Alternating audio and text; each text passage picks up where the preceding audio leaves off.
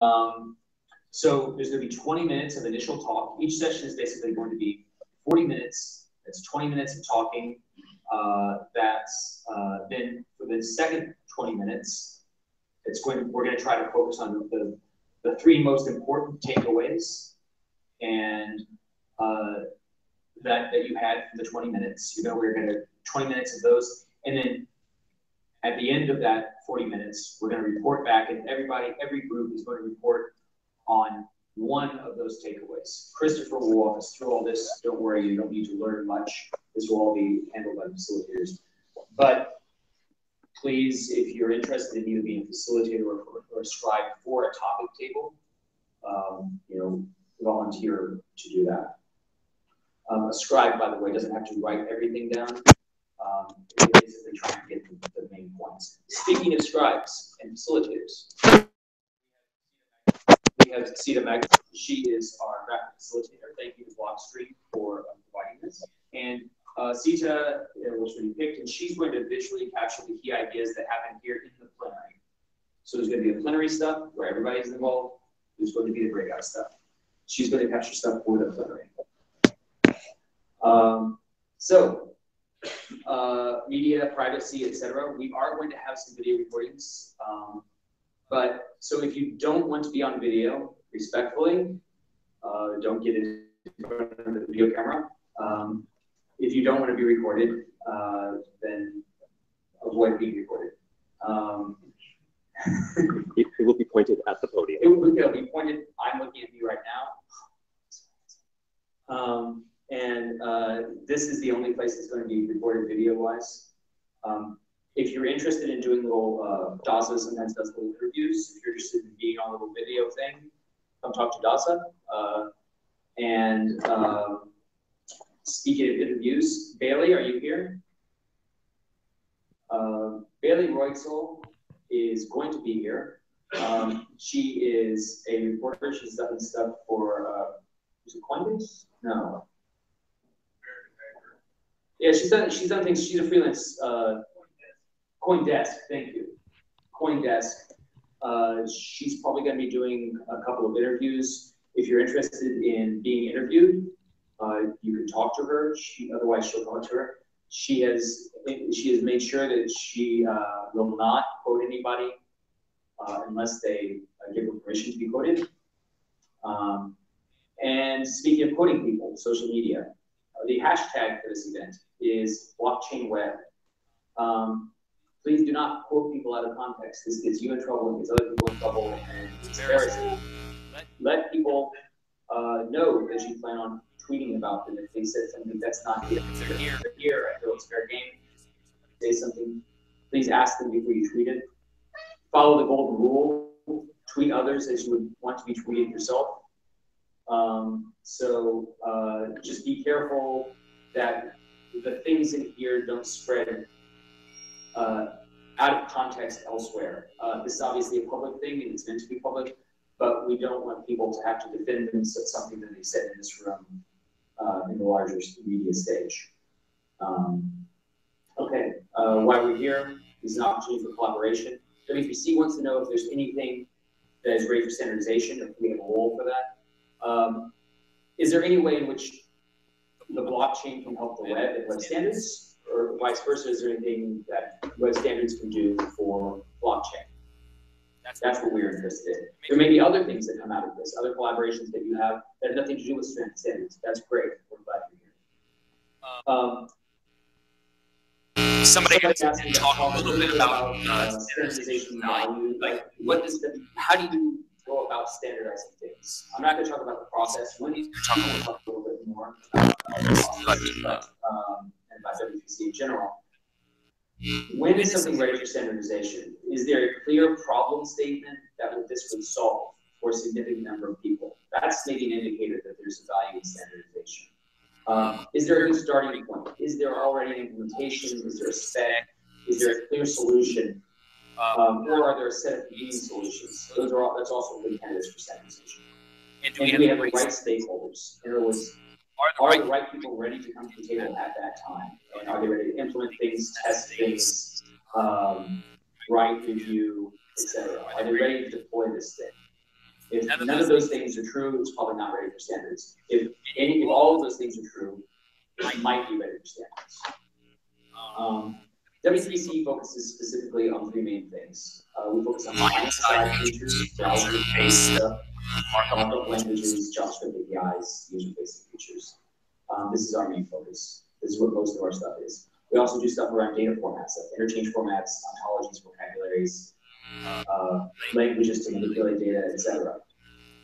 Just as a caveat, a lot of the browser vendors steer very far clear of these things. So if you want to get involved in those, it's a good idea to talk with browser vendors first to make sure that that this is something they're interested in. If it's something that's going to touch on browser client-side stuff at all, it's probably a good idea to get browser vendors involved earlier rather than later. It has to touch the browser. We also do communication protocols. We do those more rarely, usually only when there's a client-side API. For example, WebRTC, there's client-side APIs and there's stuff that there's protocols, and usually we partner with the IETF to do stuff like that. So there's lots of W3C staff here. Will all the W3C staff stand up? So I see Jeff Jaffe back there. Jeff is our CEO. I see Alan Berg. Alan is our biz dev guy. If you want to join W3C or give us lots of money, Alan's the guy to talk to. Son is the guy working on Solid and some SimWeb stuff. Formats. And Wendy Seltzer is the head of technology and standards domain. I'm Doug Shepherd's jack of all trades, master of nothing. And so I want to thank our sponsors, Daza and Neha, here at Media Labs, Professor Sandy Temple is providing space. NTT, do we have NTT here? NTT is over here. They're going to be doing a demo over at this table. I invite you all to go to the demo and talk to them. They can do individual demos. Thank you very much for your sponsorship. All of our sponsors are making this possible. Blockstream, a graphical facilitator. Generous WTC members have provided funds for this. Meals. We have twice the number of planned attendees. We've got meals for everybody. Thank you again to the sponsors. Everybody gets the sponsors at hand for providing.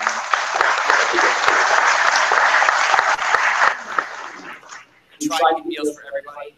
If you did not register in time, you might not get a meal. If you don't have a badge with your name printed on it, respectfully, ask before, make sure that the people who have, who put in the effort to get involved early on, make sure that they have their meals. There's vegetarian, vegan, gluten-free meals. Please do not take food that you didn't ask for.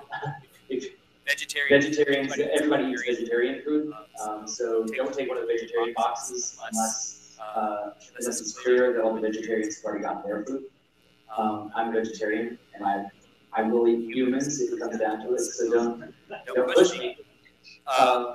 If you had a request for a meal, come to me at the thing. If we're not able to feed you, I apologize. There are food trucks right around the corner there. Really good food. That's what I only eat food trucks here. We probably have food for everybody, but I just want to make sure that the people who had food first. Another thing, apparently there was some food over there in that area. Please do not take the food that's out there. All our food will be in here.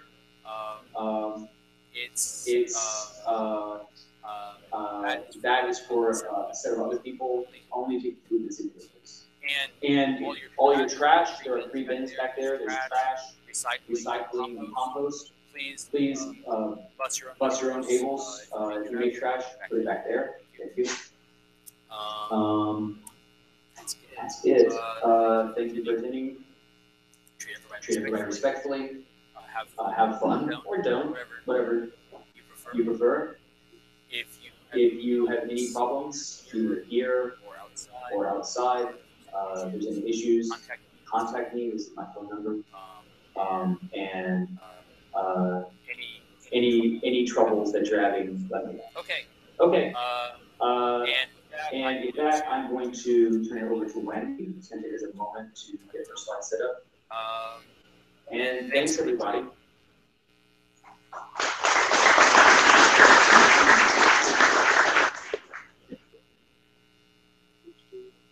Any questions, comments? What's the hashtag again? Hashtag is blockchain web. One word.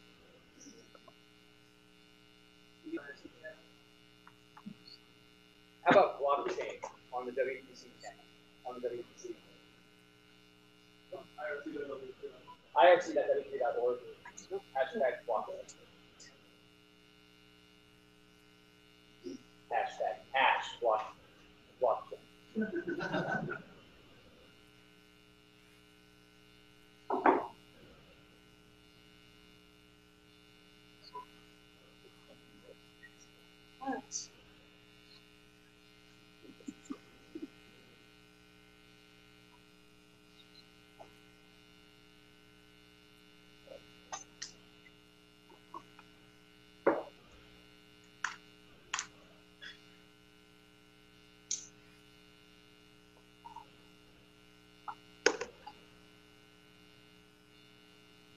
Well, in getting set up, I might invite people to join the irc.w3.org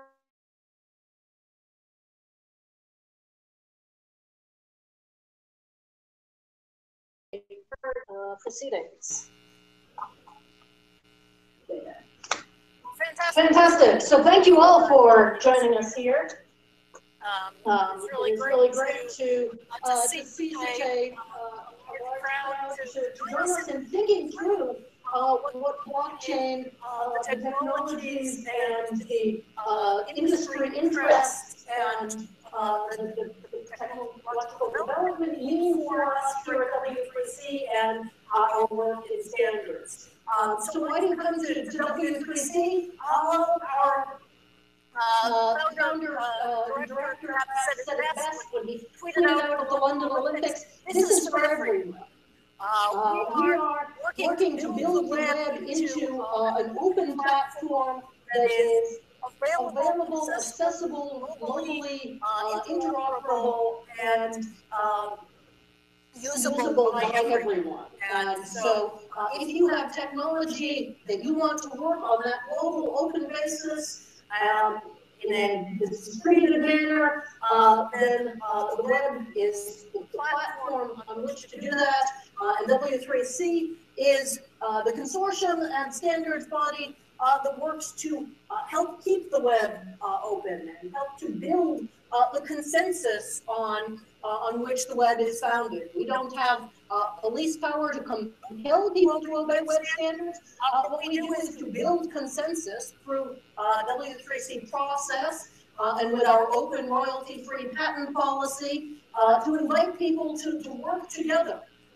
And so we have more than 400 member organizations who send thousands of participants to working groups, to community groups, to interest groups, to work together. We have a relatively small staff to work with all of those people, about 65 members of the technical and administrative staff, working to facilitate that consensus.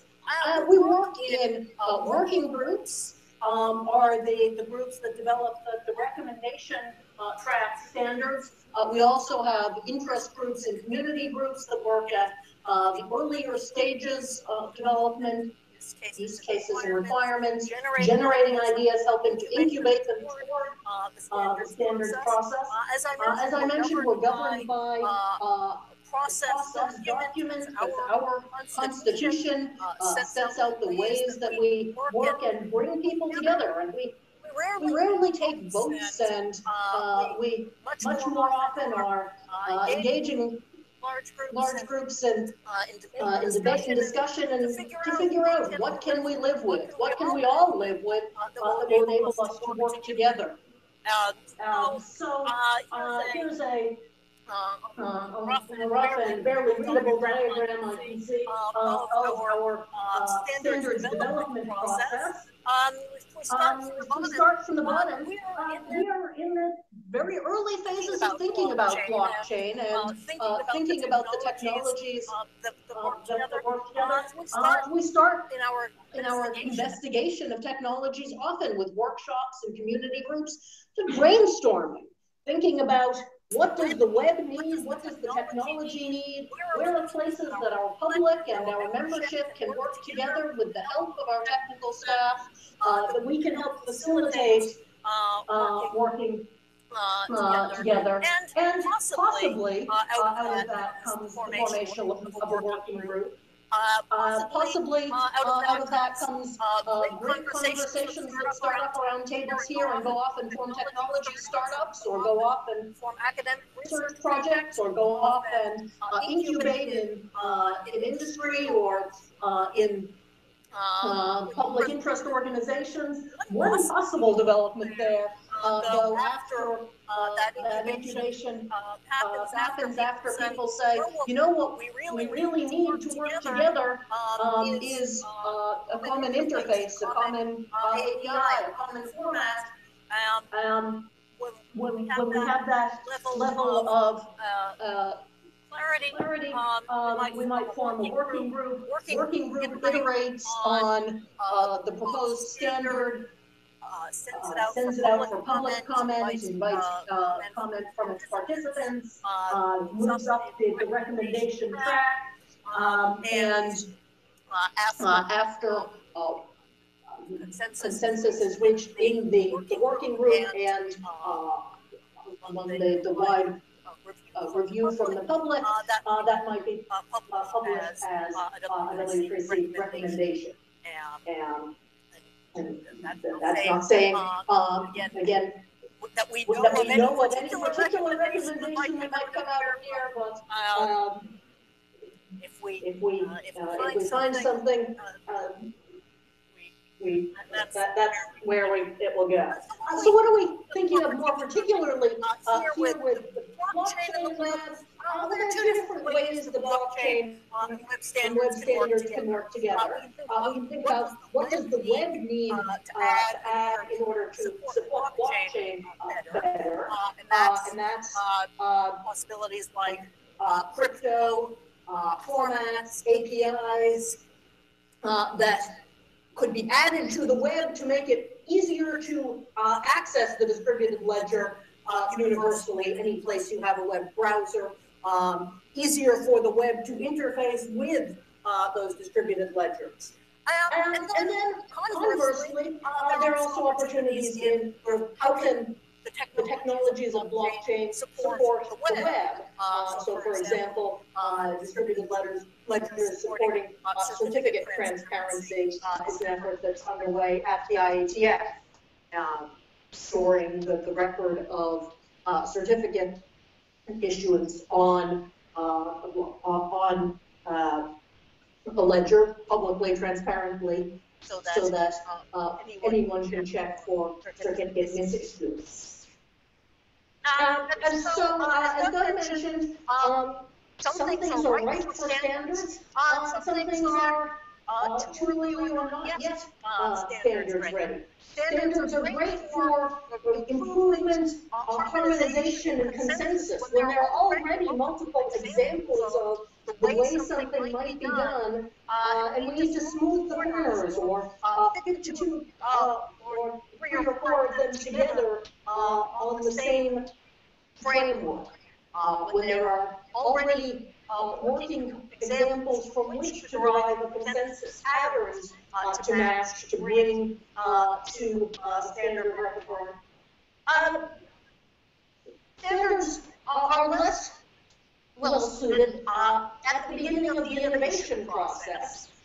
There's lots of new ideas going on. We don't want to lock anything into a standard. We're not yet ready to say, yes, this must be the block size, or this must be the format in which things are expressed. While innovation is running, Perhaps the right time to be incubating possible standards and identifying places where you might need coordination. Not yet the time to write it into, this is a global recommendation for the web. So I wanted to briefly mention some of the work the W3C is already doing that might be relevant to work that you're looking at. So we in the security and privacy area, we have work in web authentication. I see co-chairs of that group here. We have work in web crypto. We have web application security, payments. We have privacy interest group. We have payments both an interest group and a working group.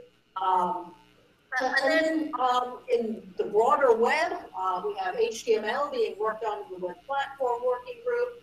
There's work on web performance, CSS, HTML media, WebRTC, real-time communications. There's graphics, there's audio, there's fonts, there all sorts of pieces. I wanted to dive into a couple of them in a little bit more detail. Web authentication is one of the newer pieces of work that came over to W3C from FIDO Alliance. Username and password is a terrible way to authenticate. If we do it everywhere on the web, how can we get beyond that and make strong crypto the basis of all of our web authentication?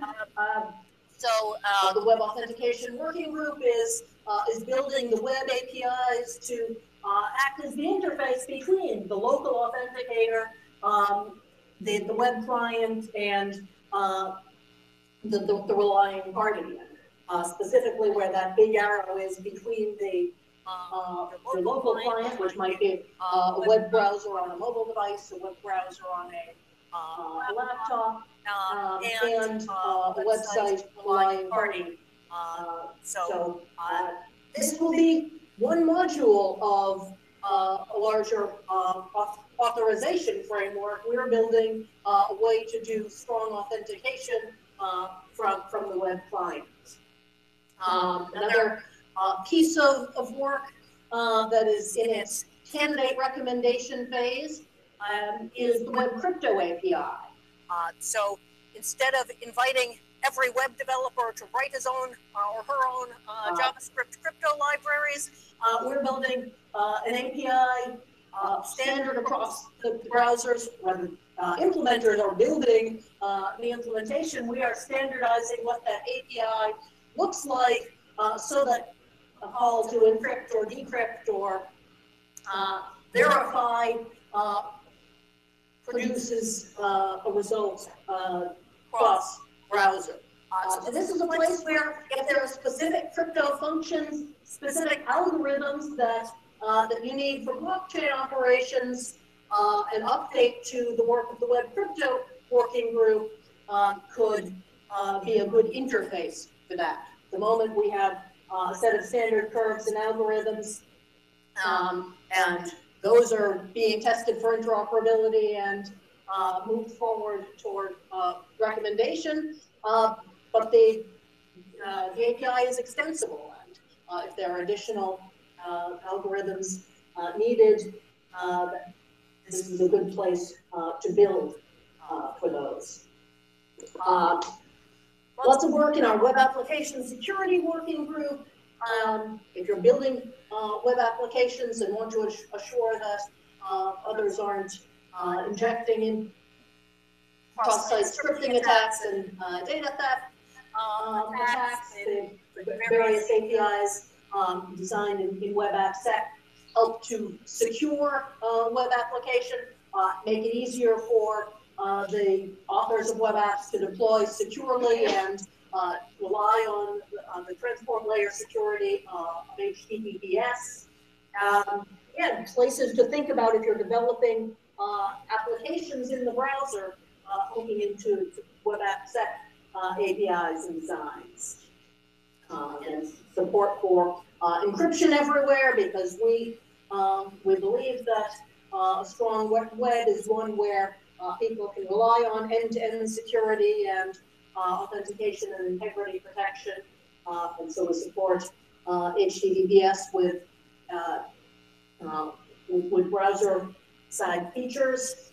And we have web payments work that's building up a payment request API, and that's looking across payment types. And so if you're here because you're interested in Bitcoin or cryptocurrencies, look into the web payments work to think about whether that is extensible in the ways that you would need to support alternative currencies, whether it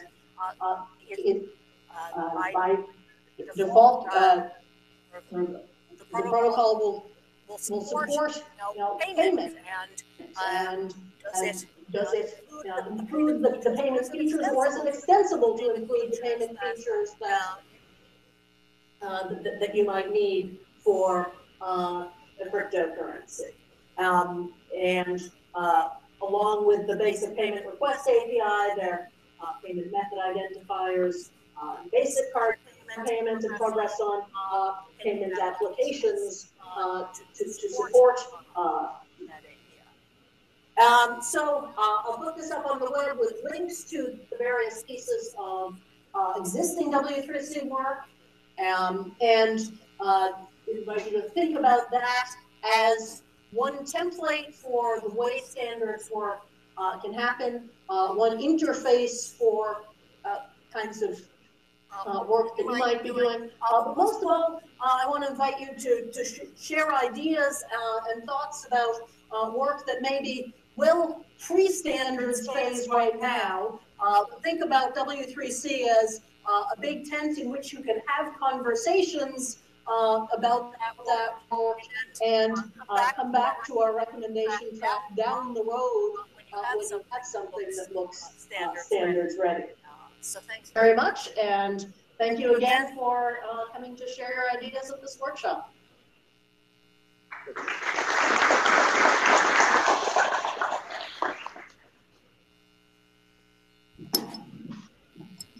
morning. Good morning.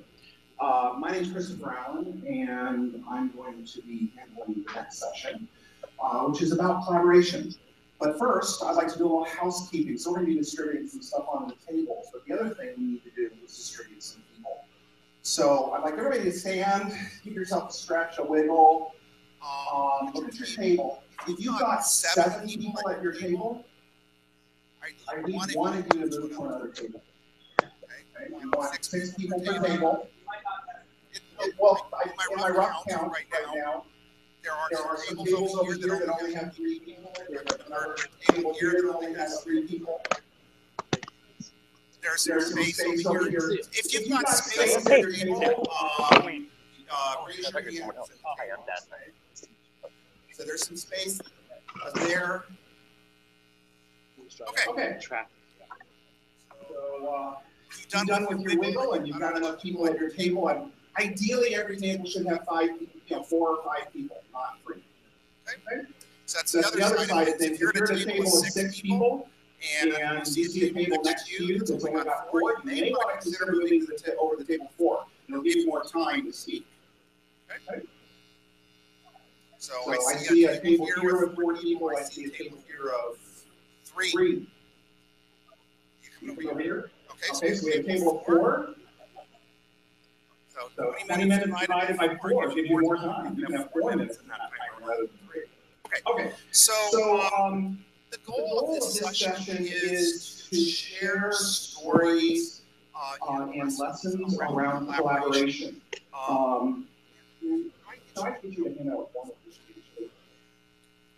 So the cards that I'm handing out right now is a distillation of over a century of facilitation work. These, over 50 facilitators got together and looked at what were the patterns in common for the best events, the best collaborations that they were involved in, and distilled them down into 91 patterns of what makes for a great, wonderful, magical collaboration. So everybody's going to get one of these collaborations. You can either, once all of them are passed out, you can either grab one randomly, or you can pick one of the set. And my suggestion is that when you're done reading it, put it in your badge, behind your badge.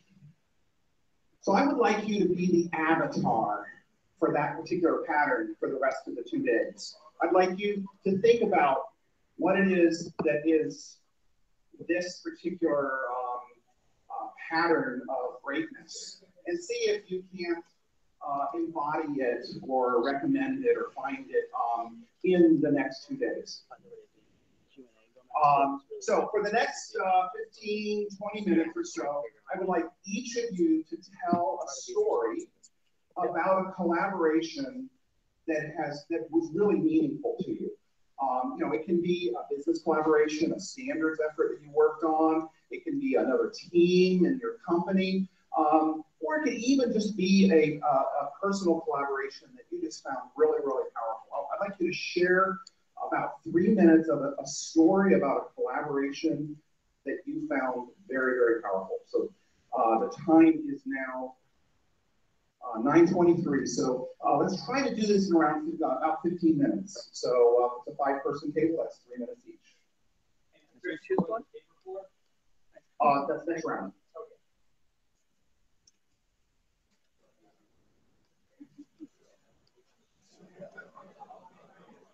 These are not for now, though. I think it's for now. Oh, yes. So I think the exercise is we look at the cards and that we share with each other when we successfully collaborated with other organizations. I think? Yes. Okay. The story doesn't have to focus on the card, but it is more. Think of yourself with that avatar for the next 2 days.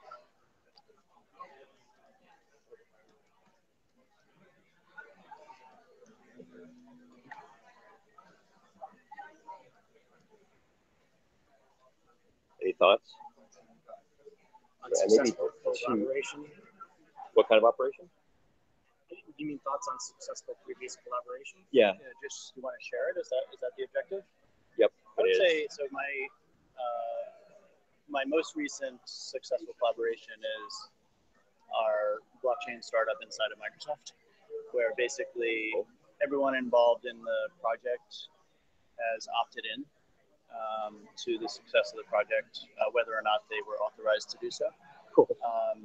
And so it's created a very fulfilling across the company, across many different groups, a virtual team that is basically collaborating on moving the ball forward in lots of different categories.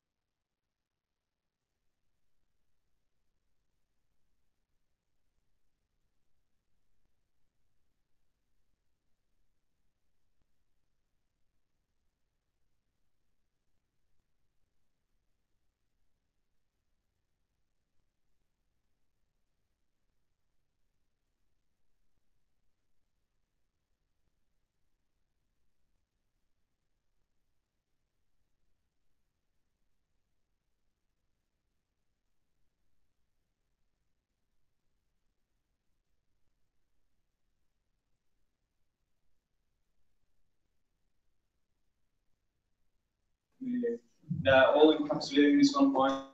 The last event, the beginning where was that. I will not name the people that told me this lesson. Hello, Manu. And the point is work to achieve collaborative consensus. So people throw a lot of ideas on the table, and most of the times we just talk, we go in different directions, and the group misses the actual focus. And so there must be one person that accurately, there's a lot of knowledge about the problem, that writes down a summary of each different point and makes sure that it's going to stop all the conversation that is happening to make sure all that reached agreement, at least in some of the points that he summarized.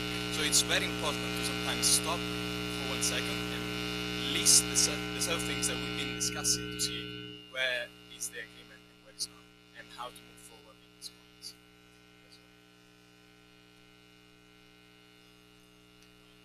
It's also, I think, important to have someone who is able to listen to all ideas and summarize them for the rest of it, because I think a lot of times we don't use the same language and we don't understand what other people are saying, and because we don't understand it, we don't process it.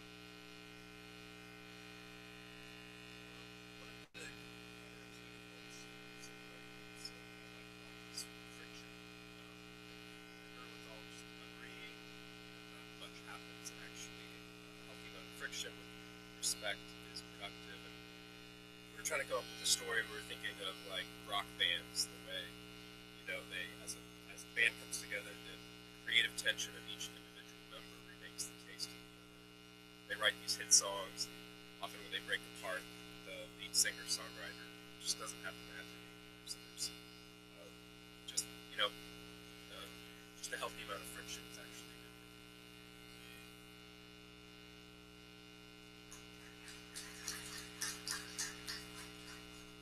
So I'm in table 3. So in my previous life, before I entered this crazy blockchain space, I used to work as a consultant for McKinsey, and one of the things they were really good at is teaching you proper processes, I guess.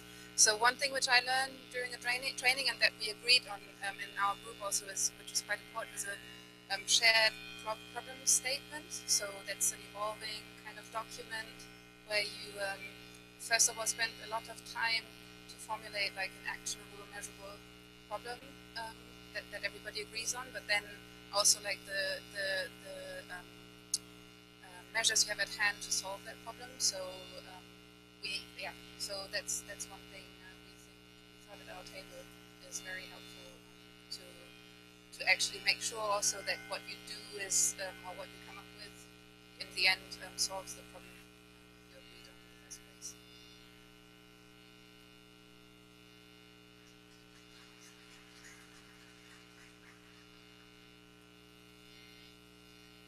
I'm at table 4.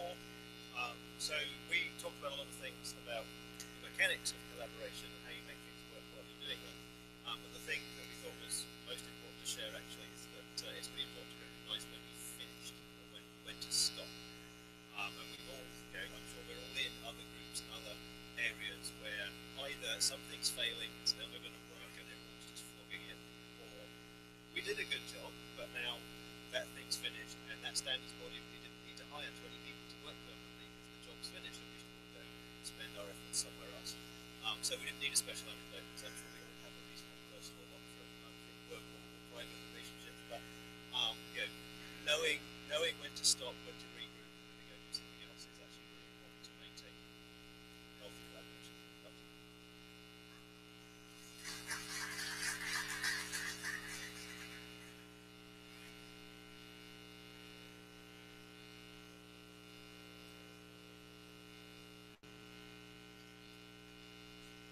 Okay, we're at table 5. We kind of synthesized the 3 good ideas into one super secret sauce. And so our story is several decades ago, there was a guy, and he was like, "You're gonna go to the moon," and they were sort of rivals with this other team that also wanted to go to the moon. And so that's one of our aspects, was sort of this collaboration versus competition thing. And then you also want sort of this cult-like aspect of collaboration, where everyone's, you know, united against a common enemy and has sort of this motivation that's sort of above and beyond. And then you know, achieve that. So they actually, the story is they went to the moon and it was pretty fun. So those are sort of our aspects. Is you want competition and collaboration really go hand in hand. And in a lot of cases, you kind of want motivation that is not maybe rational. And I think that's pretty common in a lot of technology, blockchain, or as I call it, Bitcoin, especially, you know, the people are kind of crazy about it. And I think a lot of, you know, I wasn't necessarily around with the first web standards, but I bet there's a lot of crazy people who are like, no, it's got to work this way. So those are sort of the secrets.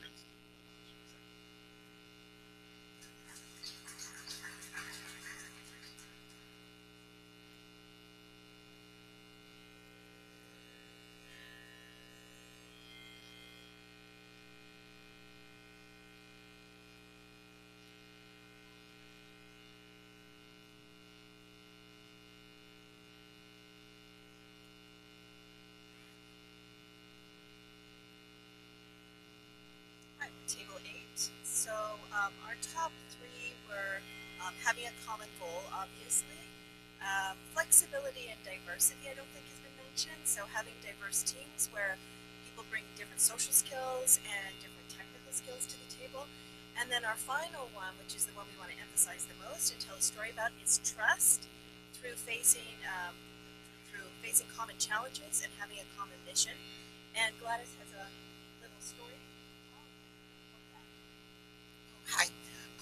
The story I want to tell you is fundamentally a story about trust. It happens right here at MIT about 5-6 years ago. In the winter, a very, very, very, very famous professor was prototyping a class, and there was going to be a week workshop, and then 2.5 days, 3 days hackathon at the end. And as we were propping ideas to what to do for this hackathon, there was 4 people that couldn't find a place, and it is a large group. And one of the facilitators talked to one of the 4, which I was one of the 4, said, "You know what?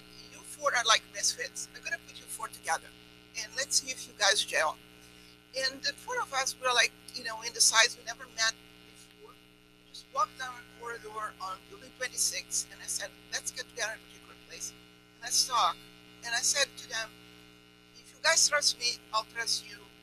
I don't leave anybody behind." And there was one person who was a former naval officer. He said, "Well, that suits me. I don't leave anybody behind." And it sort of became the team. And we sort of have all sorts of breakdowns, you know, servers that break down, and data that we thought we had going to help and didn't, and people bailing out the team. And we worked like maniacs. I don't think I have worked as that hard. And we finished our project at the last minute. We were in the blue room when everything clicked.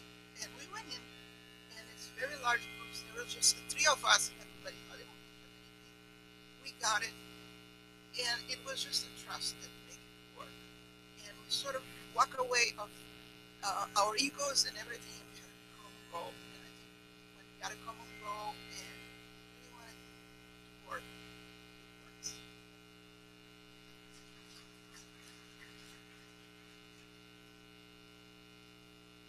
So our secret sauce was fail fast but stay focused. So the idea was that when we can prototype at the proper time, we can continually create consensus that is more grounded and create projects that are more expedient and focused.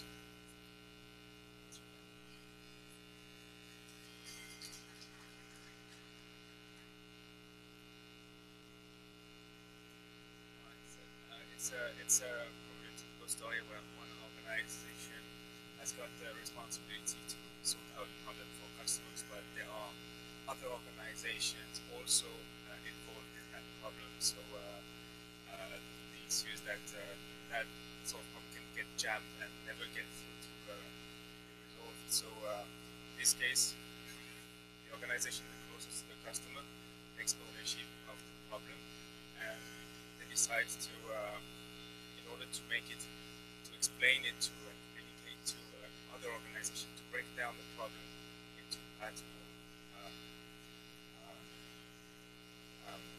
nations, so that they break down data silos, and then they're able to present those data to third party to which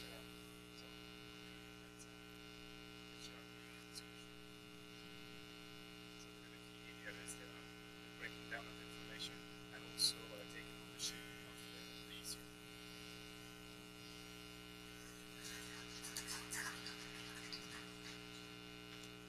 This is number 9. You see there are 2 9s.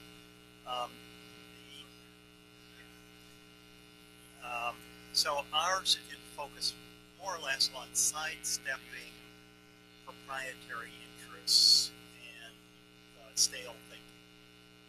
And there were a couple of examples. One was from the degrees. The MIT has got a blockchain-based degree issuance here, and the way that collaboration came together.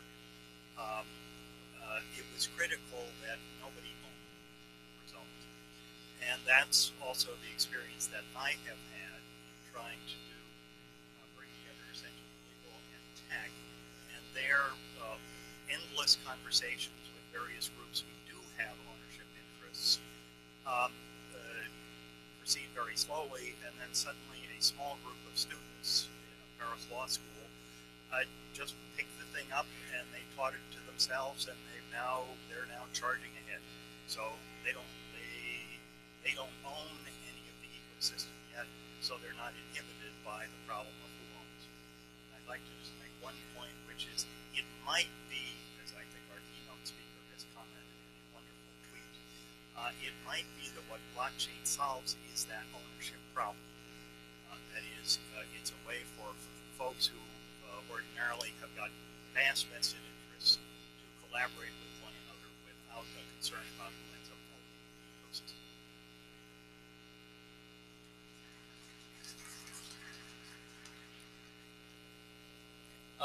So table number 10, as far as I know, it's the only table number 10. Our takeaway is encourage early adopters through hands-on play. One of our user stories was SVG, for example, started off in 1998, but nobody was using it until 2010 because it wasn't in all the browsers. But before it was in all the browsers, it was an Adobe plugin. And that Adobe plugin let a large community start to play with this and to see, actually, it's visual, so you can see what you were doing. You change the code, you look in the browser, you can immediately see your changes. So that encouraged a lot of play and a lot of experimentation. And if it weren't for that early phase of having that plugin, that thing that worked in the browser that everybody could use, that was widely deployed, it wouldn't have had any legs to carry it forward to the long slog of getting it in every browser.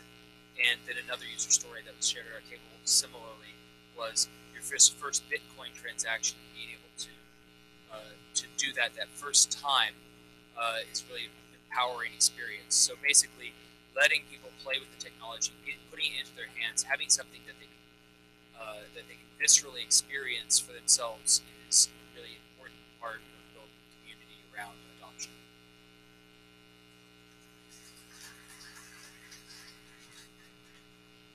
Morning, everybody. Table number 11. One of our key points was talking does not equal communication. I see a lot of familiar faces in the room, and I know some of you well enough to know that you hope that I finish this as quickly as possible.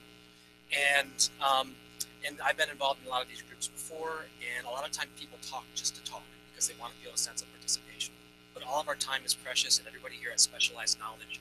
And if you don't have specialized knowledge about a particular area that people are talking about and they're making progress, then it's sometimes good to exercise restraint and allow that progress to happen rather than just to participate. You can find other roles than to be able to collaborate and communicate.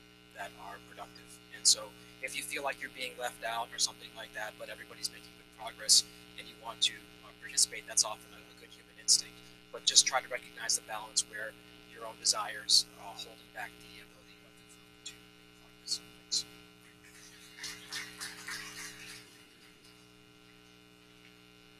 Hi, Table 12. We were talking about maintaining the distinction between deliberating on a solution and actually coming to a consensus on what that solution ought to be. And often those two are confused, and people will try to push to finalise something before it has been fully deliberated. So, for example, you might look at the debates about block size. More topically, so I'm from the UK. If you turn on the news, you may see something about the dangers of voting before you deliberate fully. So,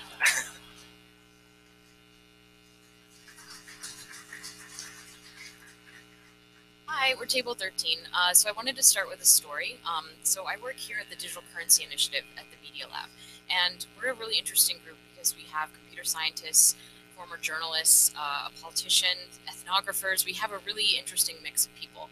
And the story I wanted to share is about how someone was presenting an idea once in a meeting, and the computer scientists immediately started finding security holes in what they were talking about and problems.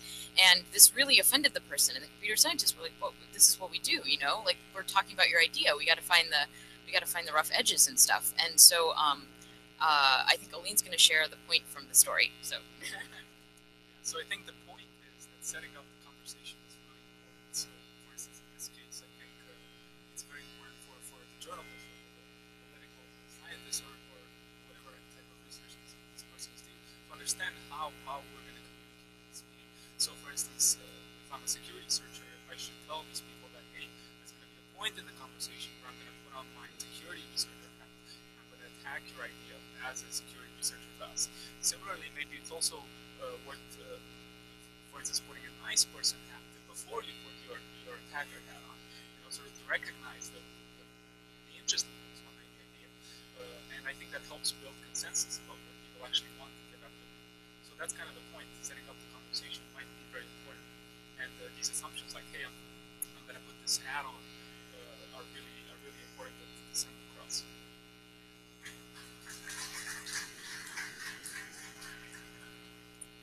Hello, I'm from table 14. So our secret sauce is diverse groups finding common ground through mutual discovery.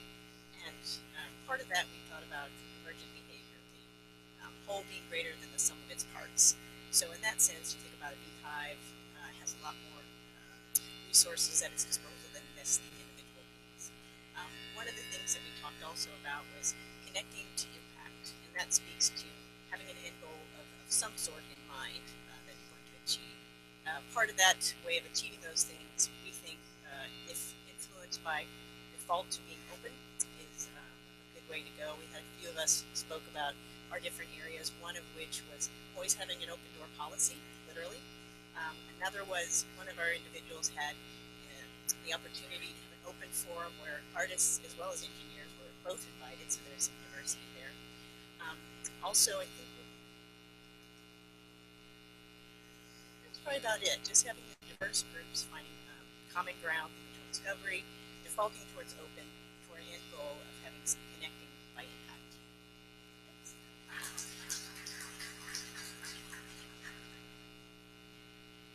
Hello, everybody. I'm from table 15. We talked about a great number of topics, diversity, openness, anyway, the story we want to tell you quickly about as short as possible is at Samsung 2 years ago we tried to solve web payment solution for merchants, so making web payment as much as possible, less dropouts, all that stuff. So now because of the business interest, because it's one company, right, we had a big backing of a bank and Samsung payment option from Samsung. We tried to solve the problem proprietary for that bank and Samsung Pay. And it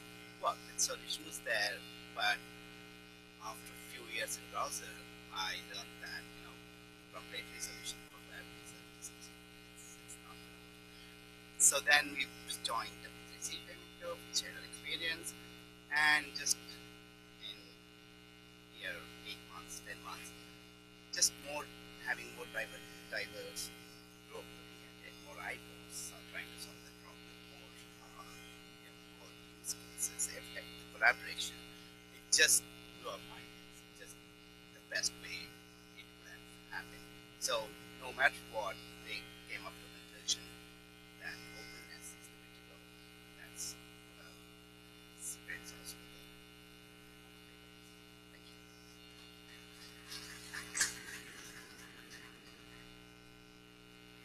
Hello everyone, I'm Ravi from Table 16.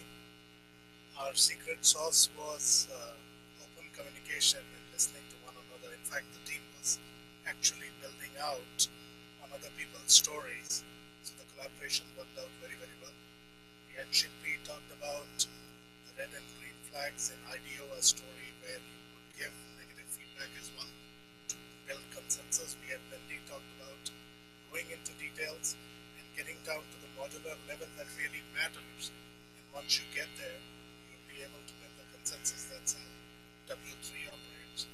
We had Sanjeev Narsingh who talked about his experiments with crowdsourcing and how he's trying to build that out in terms of building a larger sense of consensus all around and getting that in the crowdsourcing platform.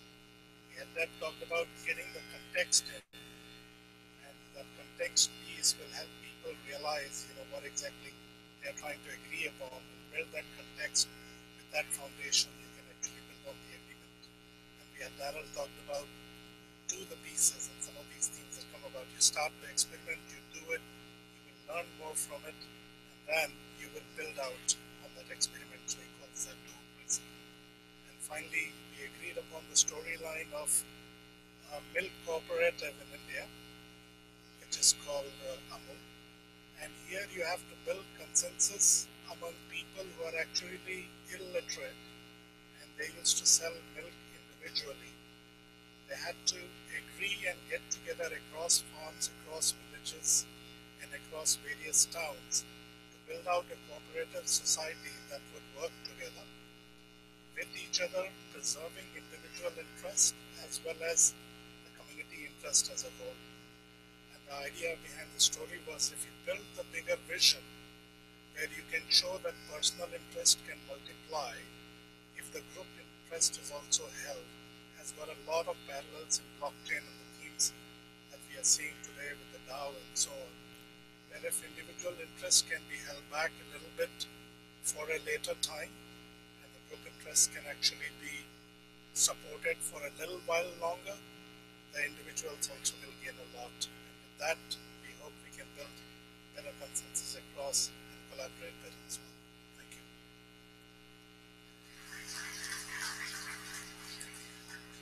So thank you very much. Keep these secret sauces in mind, because the goal at the end of this event is that we want to collaborate on some things. I also encourage you to keep your cards. They're useful. And then finally, Daza is collecting all of the sheets. If you did not bring up your notes, please make sure that Daza has the sheets so he can record them. Thank you very much. Okay, folks, we got started a little late, and I talked too long, as I usually do, and so we're running a little late. We have a break right now. Let's try to keep it to 5 to 10 minutes. So let's be back here in 7 minutes. Bathrooms are down there, down the hall, and when we come back, we will have Arvind on stage giving us a little keynote speech to inspire us all. Thank you.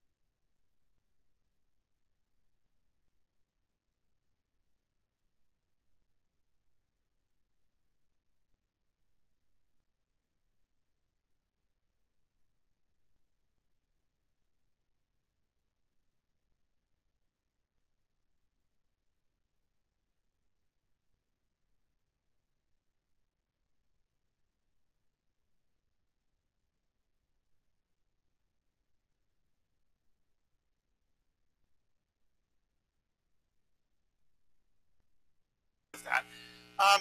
And so, nobody likes a pompous keynote, and that's not what this is. Think of this as more of a conversation starter, and again, heavily influenced by the things that you've said in your position statements. So the big thing that I hope to do today is share some of my excitement for why I think there's a unique opportunity around standardization in the intersection of blockchains and the web. What the web can do for blockchains and vice versa, and in particular, how it might be possible to marry the power of blockchains with the reach of the web. I want to see if there is a way to get to that. I want to see if there is a way to democratize blockchains. I want to see if there is a way to put those two together. So that's going to be the broad theme. Before I get into that, I want to address one sort of skeptical point as well, which has come out in a couple of the position statements. Wendy made this point as well. What's ready for standardization? Where are we? Is it too premature? Right? Is it too soon? Obviously, I don't have an answer for that. Again, my role here is not to give answers, it's to start the conversation. What I do want to address is one small component of this, which is from a technical perspective, from a computer science perspective. I'm a computer scientist. One question that we can ask, and I think which is important to ask, is are Bitcoin and other blockchains sound? Are they going to be around in something similar to their present form in 10 years, 20 years? I think it's important to try to know the answer to that question to some degree of confidence as we go through this process. And that is something that, as an academic computer security researcher, as part of that community, I can bring something to the table. So one thing I want to share with you is the fact that research on Bitcoin in particular has been very, very vibrant in the academic community. This is a Google Scholar search you can do for yourself, looking at the number of papers that mention Bitcoin. The number per year now is in the thousands. It's sort of stabilizing recently, but as of 2013 or so, it's exploded. Lots of people analyzing Bitcoin. So this does not mean that all of these are papers that are totally about Bitcoin. I would estimate there are maybe couple hundred really serious papers per year about Bitcoin, people analyzing the properties of the system. By the way, why am I talking about Bitcoin here, not blockchains? Well, it turns out that from a computer science perspective, there is relatively little of substance that you can say that applies to all blockchains without being specific about which one you're talking about. And that's a point that I will come back to later in a few minutes. What does that mean for us? To what extent can we be successful in sort of abstracting away the properties of specific blockchains and addressing all of them in general? So that's one thing I want us to keep in mind. So there's been a lot of vibrant research, and academics are certainly incentivized to try to find any underlying problems with the system. A lot of people have been trying to do that. What is the result of all that? I would summarize it with about 3 points. One, I would say, is that so far, again, this is my opinion, looking at all of this research. Nobody can read 3,000 papers per year. I'm not claiming to have a perfect view of this. Oh yes, Brian Bishop has read almost 3,000 papers per year. Big kudos to him. But this is sort of my summary of what's been happening in the academic community. So I would say that there are no major fundamental problems that have been discovered so far. So again, so far as a caveat. There are certainly various known concerns. Perhaps one of the best known ones is selfish mining. Most of you may have heard about that. And it's one of maybe several other such potential problems, looming problems that have been discovered by academics as well as others in the Bitcoin research community. But one of the pieces of good news is that even though there are these problems that have been come out through a sort of a theoretical analysis, it seems that so far Bitcoin has been working a lot better in practice than it's supposed to in theory. And that's been a phenomenon that's come out over and over again. People are getting wise to that now. They're trying to refine their theoretical models in order to better model and understand and predict how Bitcoin has been working and will continue to work in practice. So this is, I would say, overall good news, and this is something positive from the point of view of standardization. In a certain sense, the underlying technology is ready, and also from a teaching perspective, let me tell you, some of you may know, me and others at Princeton did an online course on Bitcoin. 35,000 people took it, huge amount of interest. We did a textbook. So it turns out that many instructors around the world are starting to see Bitcoin as a way of introducing many crypto and computer science ideas to undergraduates and to computer science students. And so I think these ideas are going to get a lot of traction in the process of research and education. And I think we'll have a lot of resources to draw upon. So it's a healthy situation. I will offer one caveat, and that caveat is endpoint security. What do I mean by that? People getting their servers and other things hacked, losing Bitcoins, companies going down because of security issues. This is a bit different from the underlying issue of the stability of Bitcoin itself, but when it comes to endpoint security, I think the situation has been, I won't mince words here, and so far it's been pretty miserable. We all kind of know that. This just came out yesterday. This is it's called the Blockchain Graveyard. Pretty cool thing. I encourage you to look it up. This is by Magoo from Coinbase, talking about a lot of different companies and websites that went under because of security problems and what we can learn from them. So one way in which I would summarize this is that human-crypto interaction, as I call it, is an unsolved problem. Not clear if we will ever solve it for regular mainstream users to be able to handle public and private keys securely. And so I think that is one thing that we should really keep in mind during the standardization effort. Is it possible to abstract away some of those details from end users if we want to really democratize blockchains and if we want to really marry it with the power and reach of the web? I will also point out one other caveat. There's a difference both between the amount of research and the conclusions when you talk about Bitcoin versus Ethereum. Ethereum is the red line at the bottom there. Obviously, it's a much newer system, not that much research so far. But also, compared to Bitcoin, there is some amount of concern about the fundamental security of the system, both about underlying incentive misalignment issues, as I call them. What's good for individual actors in Ethereum might not be what's good for the overall health of the system. Bitcoin itself has been remarkably successful at aligning these two. With Ethereum, this is not quite so clear. There are also concerns about the ability of people to write secure contracts that we can reason about and which we can secure properly. And of course, you've all heard about or have been following in the news the story about the DAO, and that's an object lesson, I think. It's just at this point. There have been a lot of research in computer security, and Cornell are pointing out at this point. So these are things to keep in mind, but there's vibrant research both in academia and of course is much higher than that. So very optimistic that it'll be in a different place in a few years. But at this point, I would say there are concerns about the stability and security of Ethereum. So now let me get to the big thing that I find very inspiring about being at this place at this time, which is, can standardization enable new applications? Sometimes we say that things like document formatting, believe me, that's really important, and you need to do that. That allows different applications to talk to each other. But sometimes standardization ends up enabling something a little bit fundamentally new. And as an example, I would give the introduction of cookies to the web. And standardization, coupled with a little bit of browser functionality, fairly trivial functionality, sending the cookie to the server every time you encounter the server, but fundamentally alter the character of the web. It made a lot of new applications possible, both for good and bad. It has some negative effects as well. That is something to keep in mind. I want to say that's sort of opportunity that we can exploit in the blockchain world when we combine it. Is that possible? With standardization, add a little bit of browser functionality, enable something. Is that possible? So I'm going to give you one example of this where I think this might be possible. I'm not saying this is the one thing we should focus on by any means, but it's just meant to act as a, to prove the point that something like this might be within our reach. Imagine, I want you to imagine 5 to 10 years in the future, a user, either through a web browser or let's say even an IoT device that's web enabled. What they're trying to do is they're interacting with some server or a service provider. And what they're saying is basically issuing a command to do something on the blockchain. What I mean by do this, I will make that more concrete in a moment. The key thing I want to point out is that it's an untrusted server. The client is not trusting the server, and I want to point out that this is a thin client, which I've noted in my figure. So as many of you are familiar with the notion of Bitcoin thin clients, I'm sort of generalizing that notion. The client doesn't have much functionality in general, really wants to rely on the server, but doesn't want it. Now the server carries out that task, but in addition, it does this one key thing which is enabled by the blockchain, which is, it says, I've done that, and here is the proof. And this notion of proof, as many of you know, is one of the cool things that blockchain enables, cryptographic proofs that the client can verify. And I'm going to claim that this is really important, something that we should keep in mind in standardization.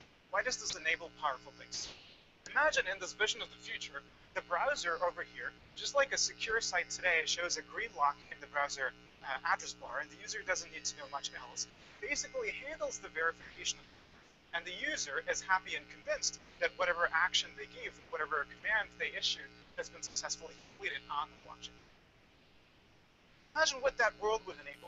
A lot of different applications. And again, I read all of your position statements. Many different threads of applications came out of that.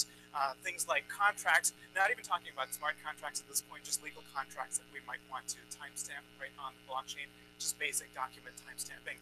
Provenance, both for creative content as well as for IP and assets and so on. Lots of people excited about IoT. I read position statements from IBM and BT and so on. And again, identity was another really important final thread here. So think about any of these applications. Let's say, think about, for example, you're renting an apartment, you walk into the landlord, you have a thin client over here, the landlord's computer connects to some backend server, which is connected to the blockchain. You sign the document, and where's that music coming from? Is that my phone? Somebody's phone here has an alarm going on. I don't know if you know whose it is. It'd be nice to. For the moment, yeah, I tried to cancel it, not working. Okay, thank you. So imagine you do this, and your landlord timestamps that onto the blockchain and sends beams through Bluetooth or whatever that proof to your mobile phone. And your mobile phone, being a thin client, not being a node on the Bitcoin network, is still able to, through your mobile apps or browser's trusted interface, web-based interface, is able to convince you, the user, that the landlord has done this correctly and that the document that you just signed has been timestamped onto the blockchain. You can imagine a similar thing for in the identity space, for creative content, for whatever you want. So I claim that this sort of model, if we can enable it through standards, is going to be a way to combine the power of the blockchain with the reach of the web. Because this enables use of the blockchain to anybody with just a web browser without having to interact directly with the underlying crypto. And what the standardization process would have to deal with here is thinking about what this means and what is the language for that and what is the set of things we want to be able to express. And in the reverse direction, when the server sends a proof back to the client, what does that proof mean? Who's going to verify it? Is that in the browser? Is that a browser add-on? What is the user interface for confirming to the user that the proof has been correctly verified and so on? So there's a little bit of work that we have to do to figure out exactly how to operationalize this. But if we can, my feeling is that the power that this is going to unlock is going to be really tremendous. And today, with or without standards, I don't think we have anything quite like this that is possible. And just as an aside, I want to make a quick technical point. When I say proofs here, what do I mean? And I want to show you a simple example, a technical example of how one of these proofs work. Let me show you the simplest possible proof, where the client simply says to the server to put a specific piece of data onto the blockchain, and the server sends back the proof. So what does this look like?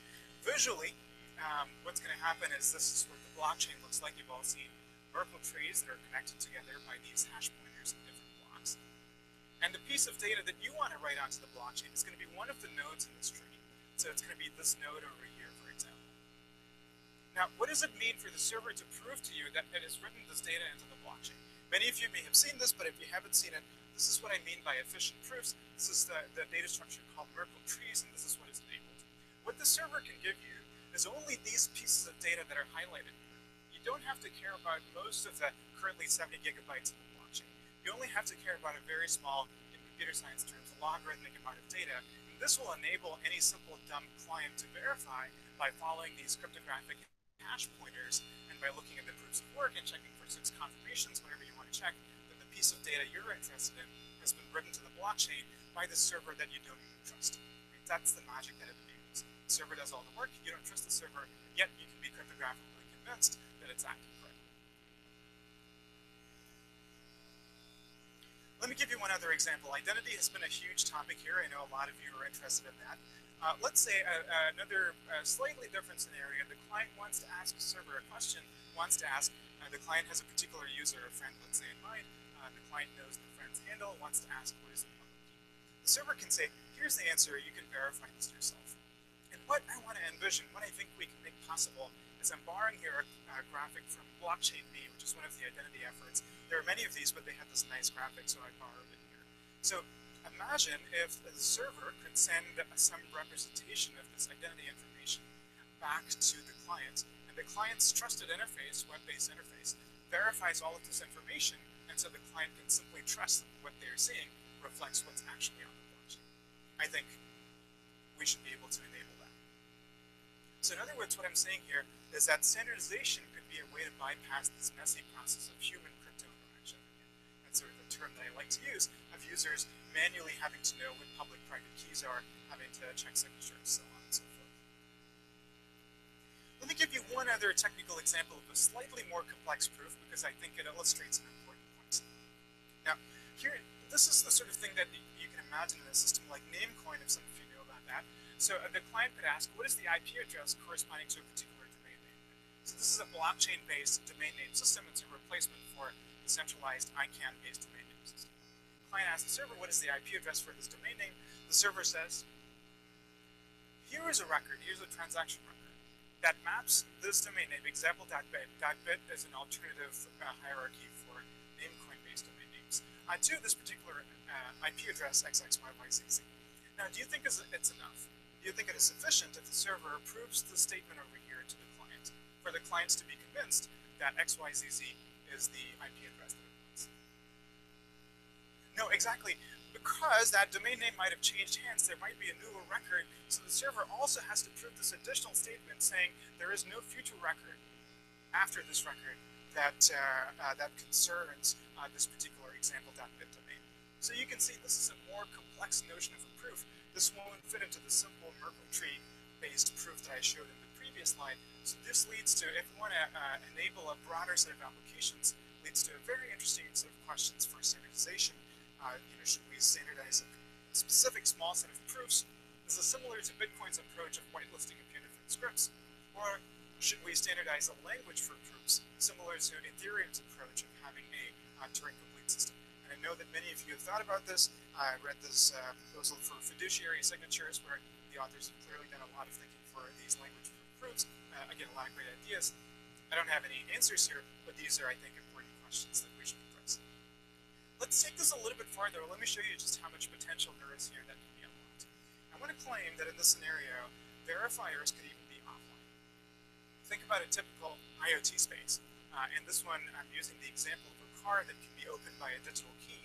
I want to say that we can enable the following scenario. If you want to, for example, loan your car to your friend for a period of a day, what you could do in this hypothetical world is they could have a USB-based car key, and luckily I was able to find a graphic for that. It's a car key with a USB port, into which you can upload some information pertaining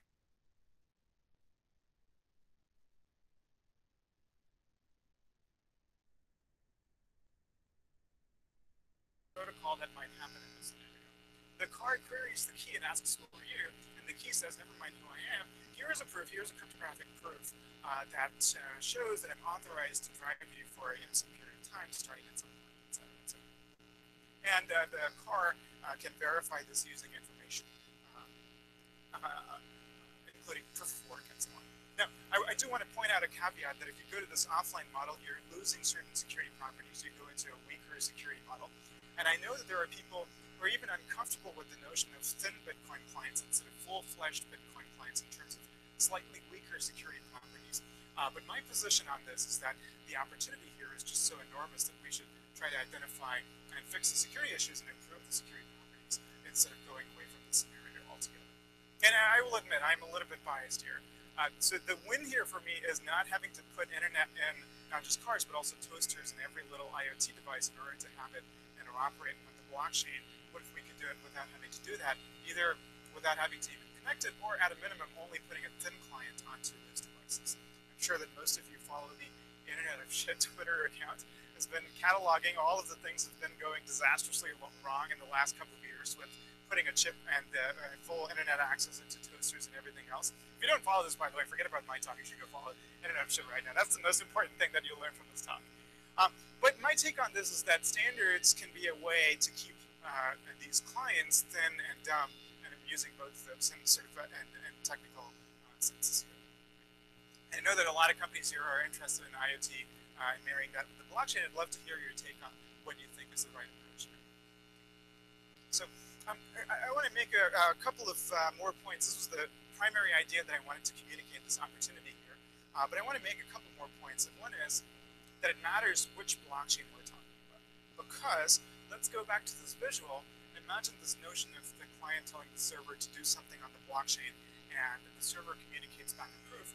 Even if it is the case that different ledgers are able to do roughly the same set of things, or you can identify a subset of things that most of them can do, even if you can standardize this part, the word this here, this word proof down here is going to be pretty difficult to standardize across different ledgers. And if you don't do that, then you've only solved half of the problem.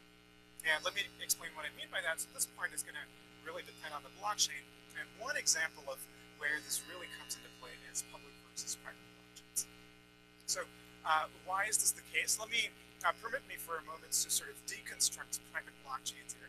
I'm going to use private blockchains interchangeably with permission ledgers. And if any of you use them in a different sense, I'd love to know, but for me, they're going to be the same. So what do private blockchains have in common? What do they have different from compared to Bitcoin's blockchain, for example? They keep the notion of an append-only log using hash pointers and Merkle trees that I showed you in a previous graphic. They keep the notion of cryptographic identity. They throw away the notion of proof of work. Obviously, private blockchains don't need that. They throw away this cool Nakamoto consensus concept, which is one of the primary innovations behind Bitcoin. And of course, they dispense with the need for a currency. And a lot of different private blockchains have also gone back to this notion of Byzantine consensus protocols, which go back in the computer science literature to the, I want to say the 1980s. I'm not exactly sure, but it's many decades ago. The point I want to make here is that, this is a different technical configuration. Most of the technical components, or all of the technical components that exist in private blockchains, go back decades in the computer science literature. I mean, this idea of Merkle trees, people were putting roots of Merkle trees in the newspaper before anybody had heard of the blockchain. This is a company called Guardtime that collects documents from its clients, enterprise clients, compiles them into a Merkle tree of hashes, and puts the root hash as an advertisement in the newspaper so that it's published for all the world to see.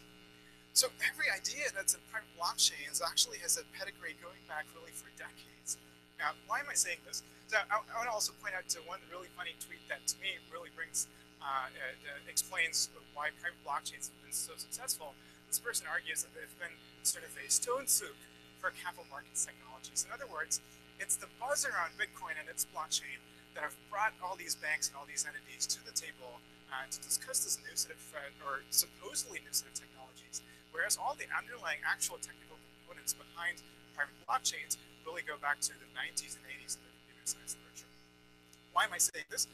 I'm saying this because private blockchains have dispensed with proof of work, with Nakamoto consensus. That means this component here, what the blockchain is going to be able to prove to you about its operation, is totally different from public and private blockchains.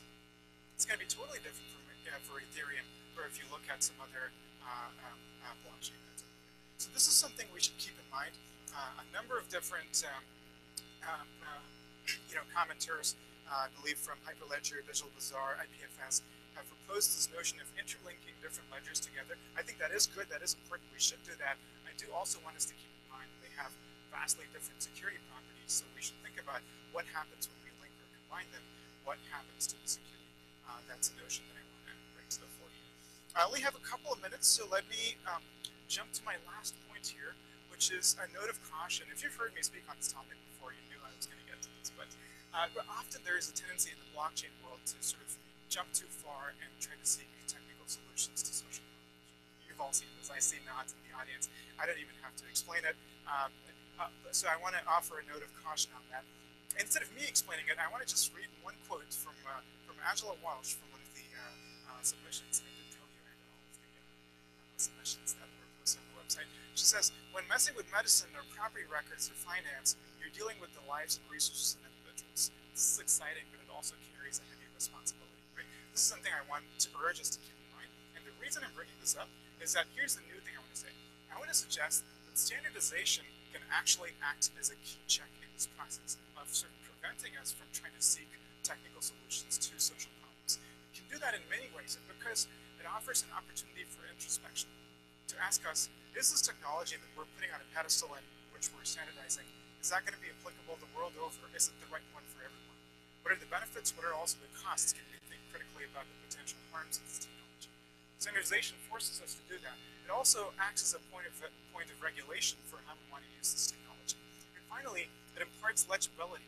Some of you may know this term from books like Seeing Like the State. What I mean here is standardization, while it's primarily a process of getting computers to communicate with each other, the process of documenting and specifying what we're doing also allows the technology to be legible, so to speak, to people like lawyers, to people like regulators who want to come in and have a discussion about how we're using this technology in our social world. And so I know that today, these 2 days are days for technical discussion, but in terms of the broader standardization process, I would love for us to keep this in mind.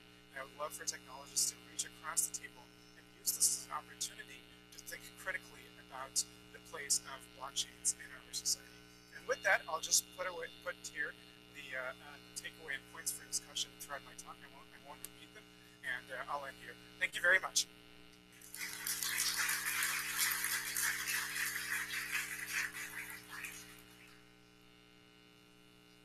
Arvind, thank you so much. Marta, are you here? Do you want to come on up?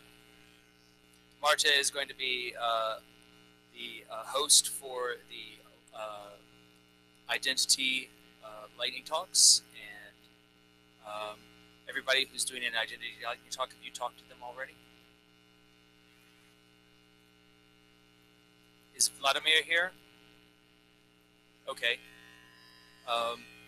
If he gets here in time, I guess he can do a lightning talk. Daniel, I guess you're first.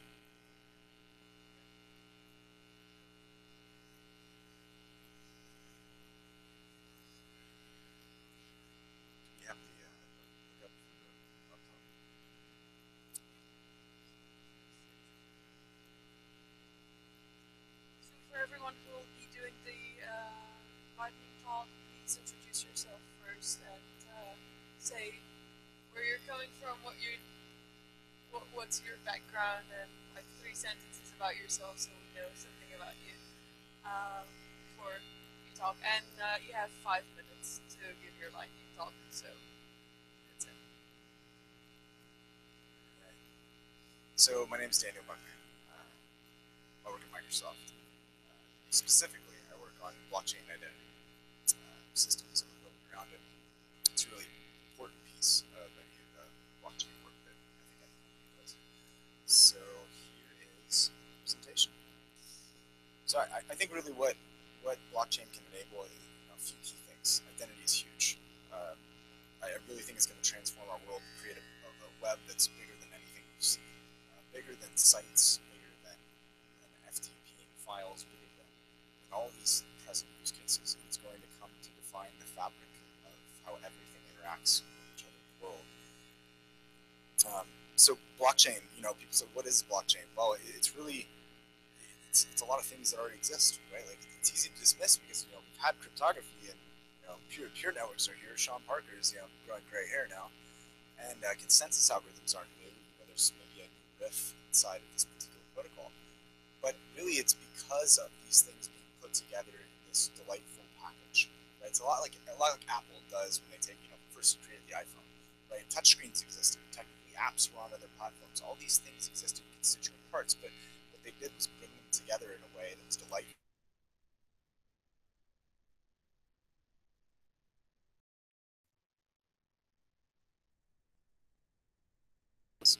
So you prove that you own these tokens, whatever you want to value them as or have them stand for. It's decentralized and distributed, and most importantly, it's a proof of ownership that's secure. So, cryptographically secure transactions sync to a worldwide network, global ledger, a chronological save ownership for every participant involved in the system. And that's important because those are the same qualifications we'll need for something else called identity. What is that? Well, identity is a collection of attributes, activities, and interactions provably linked to an entity.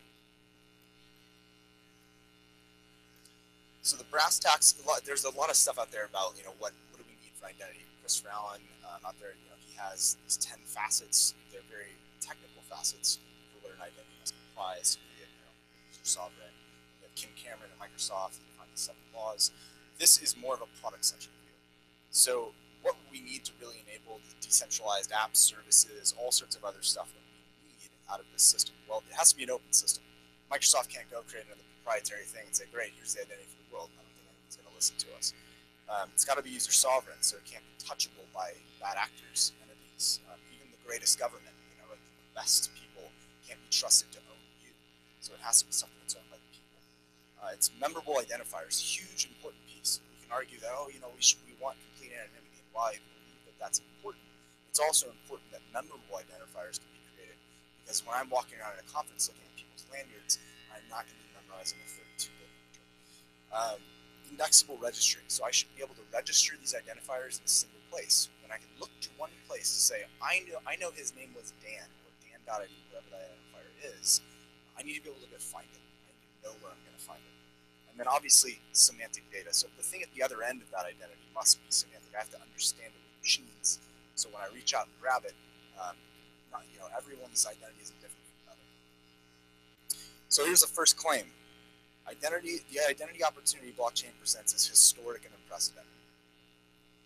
Why is that?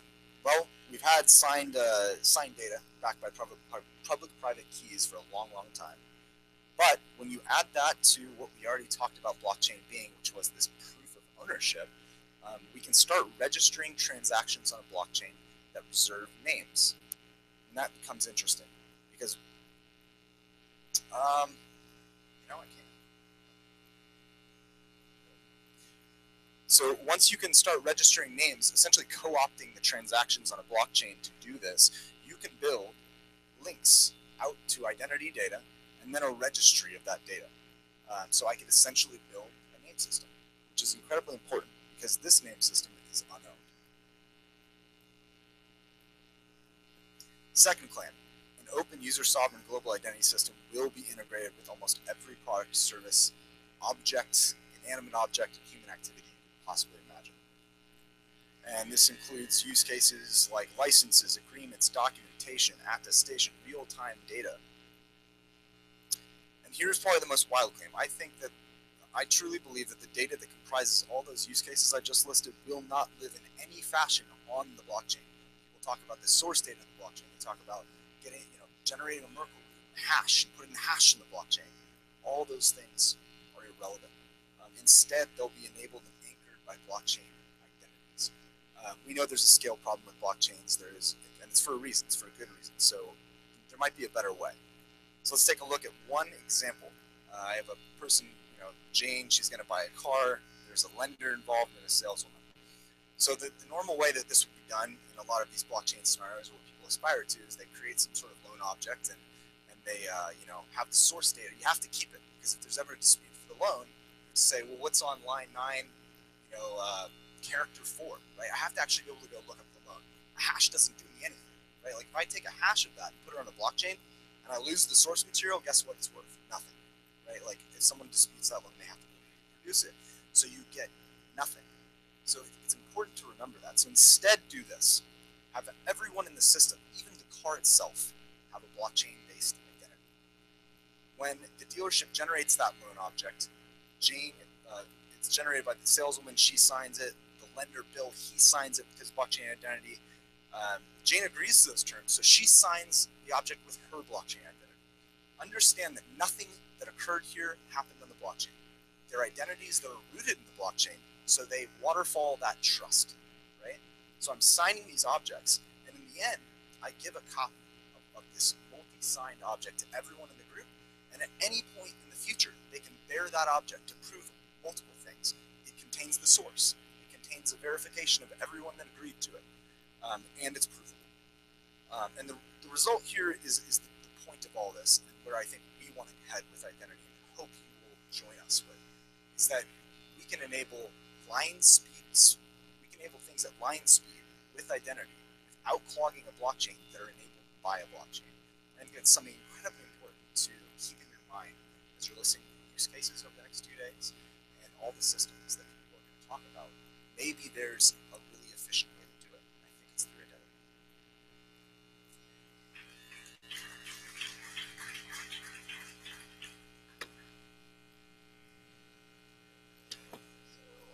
Next will be Thomas Harjano,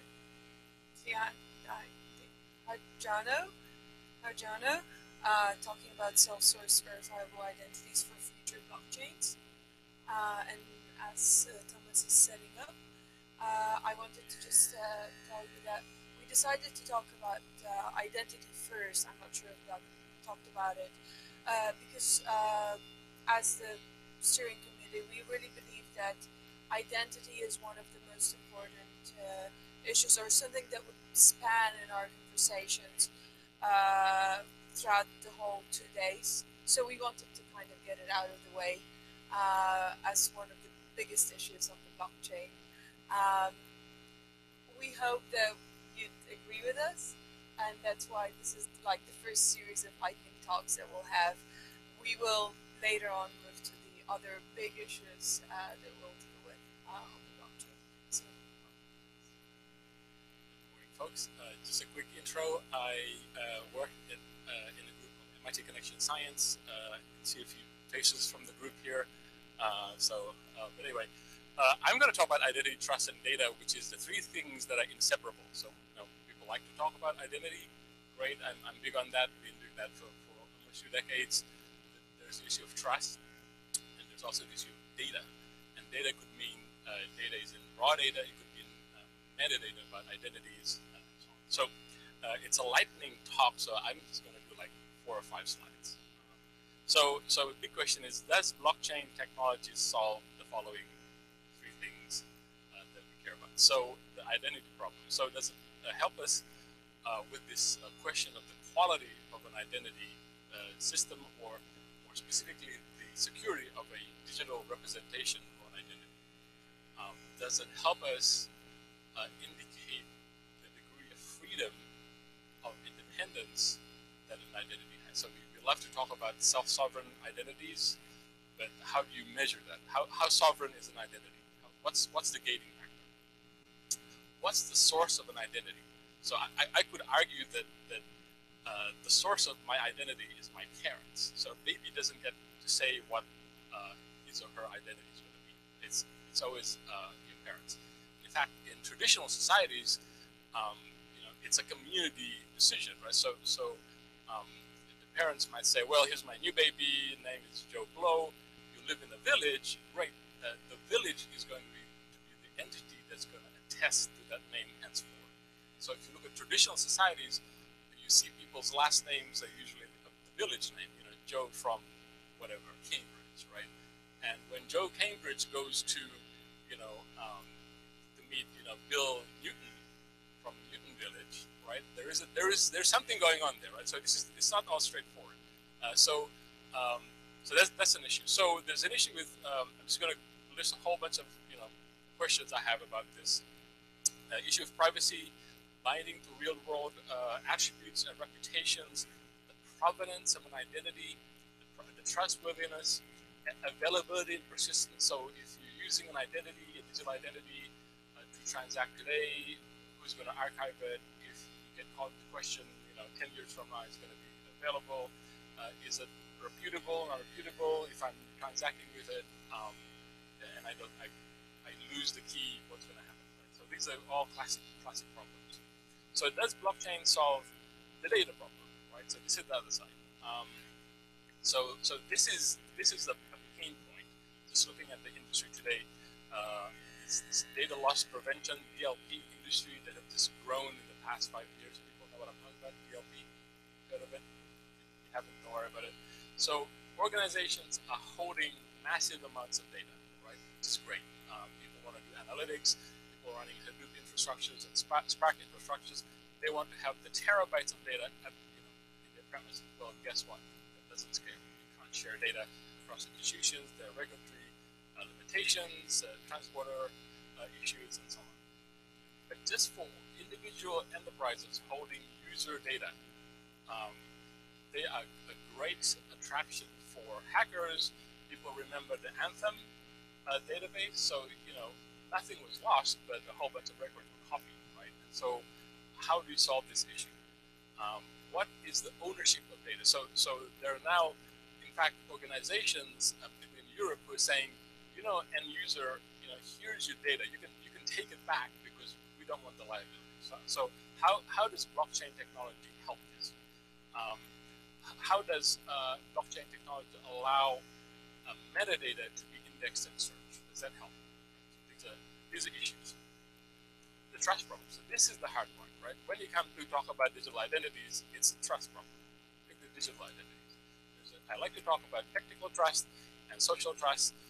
technical trust is a big thing in trusted computing because technical trust basically implements cryptography. And I like to say, in cryptography, you can trust. People know that phrase, right? That just gives you technical trust. It doesn't give you legal trust. It doesn't give you social trust. Social trust is most often encoded as legal, right? So people who are working in the identity space would know what a legal trust framework is for identity. So we need to solve that problem. We need to standardize. If there's anything that needs to be standardized, it would be a legal trust framework for identity sharing and for data sharing. These do not really exist. Identity, yes, but definitely not data sharing. Trustless is not equivalent to trustworthy. Decentralization doesn't map automatically to trust, right? Just because something is on a blockchain, it doesn't mean you trust it. There's a social trust, there's a legal trust. Finally, we have the thing called, we have another problem, which is the privacy problem. So our group at MIT here is working on a new paradigm based on these three principles. Principles of thought. You never allow raw data to leave your repository. Right? This is breaking out the Hadoop model. Big data analytics will need to change.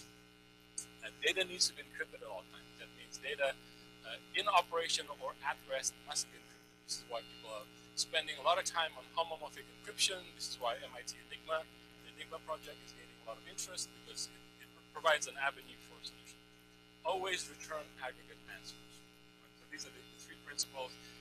We think that blockchain technology, peer-to-peer nodes, will have a role, particularly for something like Enigma, where you have a distributed repository always encrypted, where you can actually run queries over the encrypted nodes. Okay, that was like it.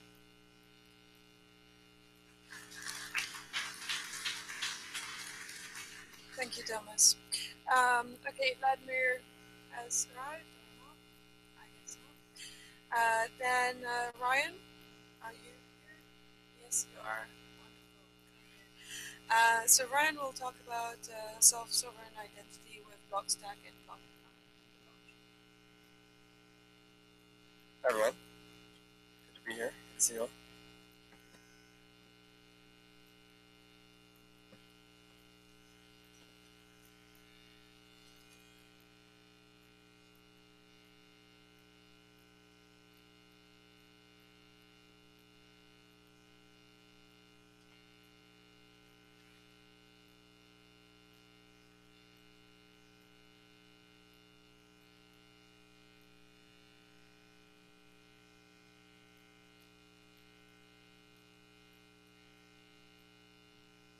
Okay, here we go. So my name is Ryan Shea, and I'm with Blockstack. And how many of you have heard of Blockstack? Who here knows? Cool, awesome. And who here knows one name? Okay, cool. So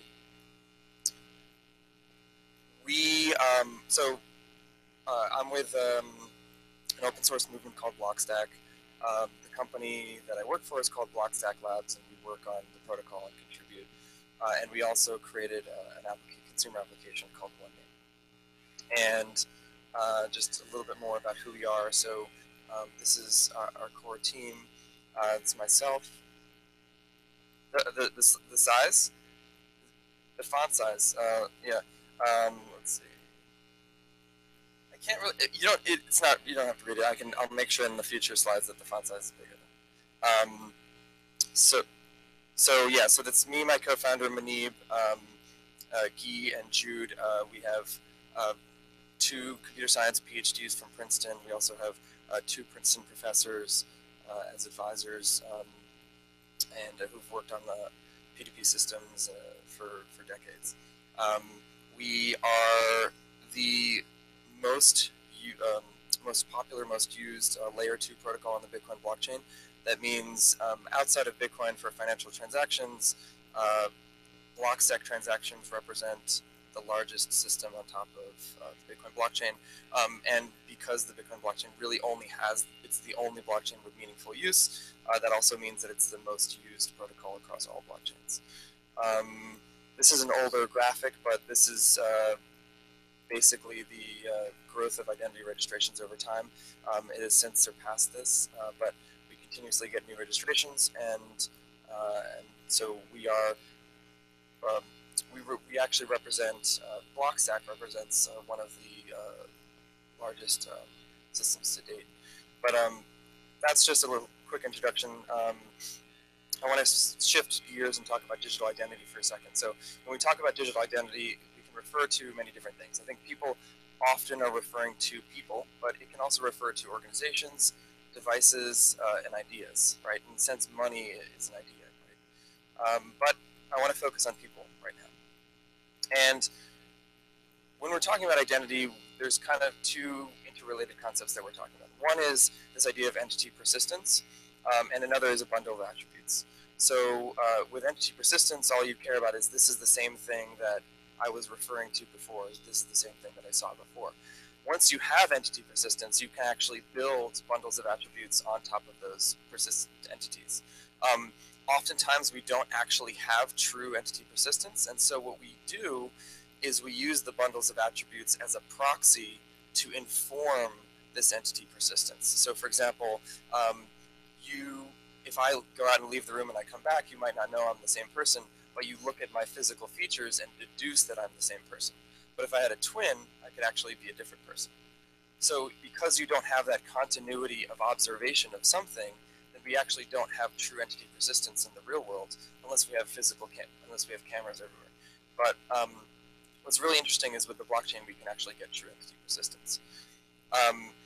In the digital identity world, we can get entity persistence by through digital keys, right? So long as that key system doesn't get broken. And we can also have users sign challenges with their keys to prove, to continuously authenticate throughout time. And then when it comes to bundles of attributes, users can sign statements about themselves, and then other people can sign statements about them.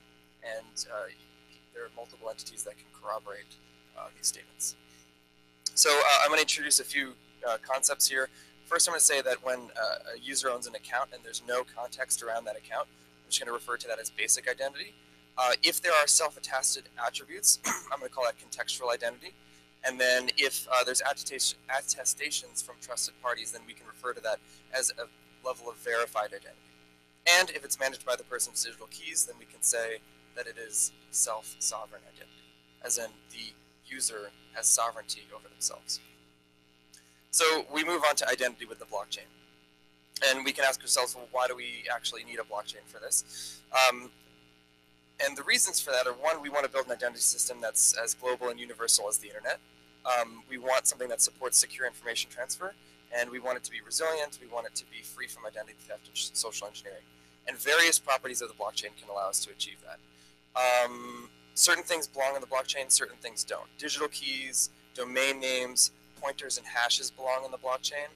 Things that don't belong on the blockchain are both public and private user data, self-signed attestations, and third-party attestations. Let's get through this. So going back to Blockstack real quick, we have, as I mentioned before, there is this Blockstack network that operates as a layer on top of Bitcoin, and there are multiple clients that operate on top. So this is kind of how we thought of it in terms of building a truly decentralized system for naming and identity and public key infrastructure. Let's get past this. And so I want to go into, in the last section, what the power of blockchain identity is and what it can enable. So blockchain identities can replace passports, driver's licenses, student ID cards, social security numbers, passwords, Facebook, Twitter, Google login, physical keys and key cards, security questions. If we really want to have a universal identity that can be used in all kinds of different contexts, with privacy features, of course, and with features where you can do a minimal disclosure proof that you actually have authorization to access something, then we can say that it's more convenient for the user if we can have something that works across all different contexts.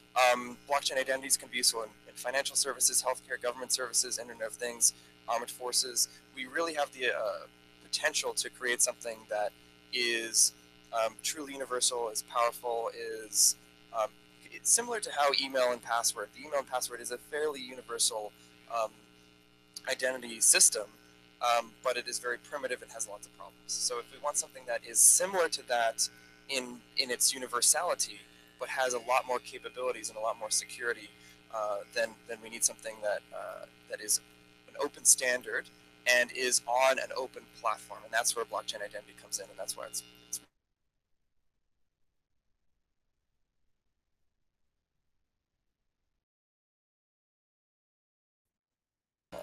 that's and you can check this out if you want more information on it. And thank you guys very much.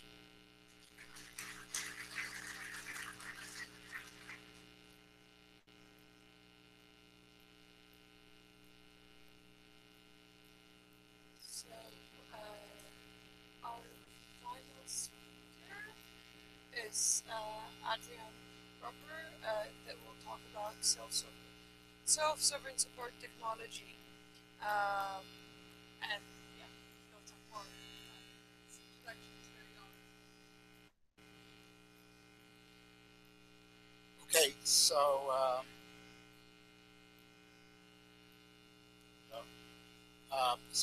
I'm going to describe a pilot that we're working on to demonstrate self-sovereign support technology and decentralized ID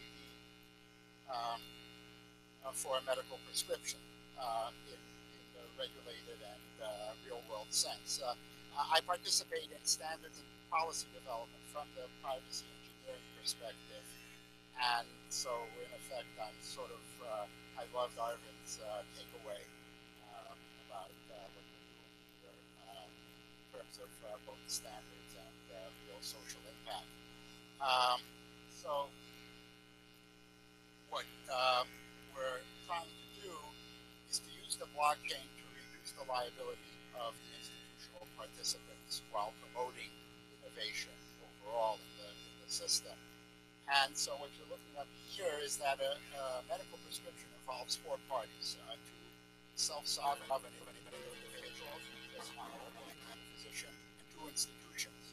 In this case, the pharmacy, which is a regulated institution. It could be a vendor, regulated by the FDA or the DEA or anything, and the medical society, which is in effect managing the license of the physician or the standard for that. If we go to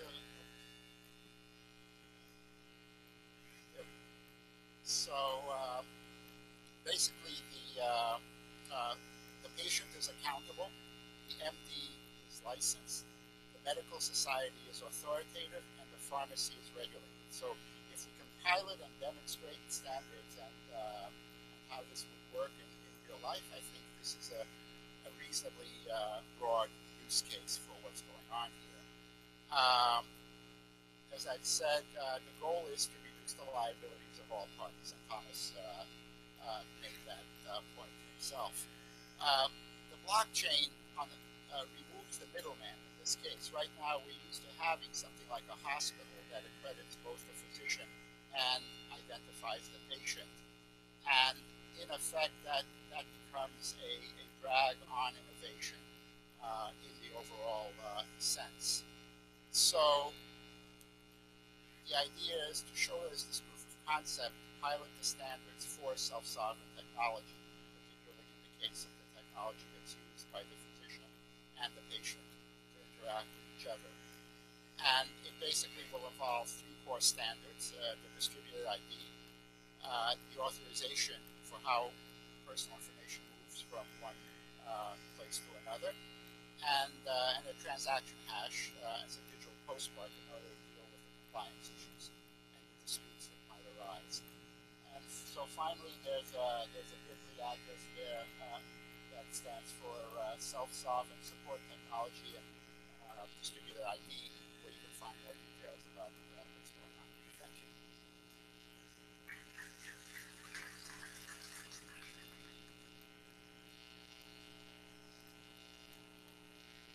So Vladimir, have you showed up? I guess not. So these are all lightning talks on identity. I guess we'll move to the So is there anyone, so are people satisfied with these as sort of the topic areas, or does anyone else have a topic area and identity that they'd like to form a topic table about? Anyone? Okay, just 1 second. Sorry, I didn't hear this explicitly spelled out. There's a bit of work going on in the Verifiable Claims Task Force at W3C. Around verifiable claims. So the question is, how are we supposed to express statements around identity? And there's specific work happening right now to try and start a standards track thing. Right, it's very experimental, pre-standards, but I think we should probably be at the table on that.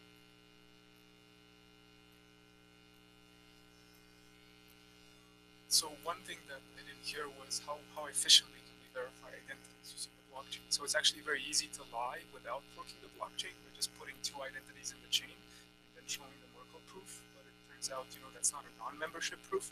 So I would like to see some discussion about efficient identity using the blockchain. So thin clients.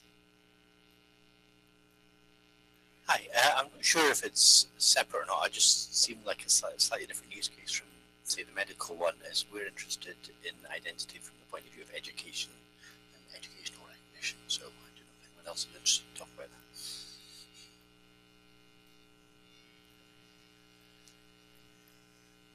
Thank you. I think I'm not sure how many of you have heard about the large-scale experiment or project going on in India about a universal identity, where the iris scan of people is taken and you get a card with your QR code with your identity on it. My key challenge from a people perspective is the acquisition and creating of that identity. Specifically, these people are going into remote places, having small kids, and providing identity to illiterate people who can't even read and write and still should be or having the capability of opening an account. And how do we get out there? How do we ensure that we can propagate the identity process, not just in developed countries or countries having access to all kinds of themes with which this can be created, but how do we take it across to 7 billion people, or maybe 5 billion of those who do not have this kind of an access?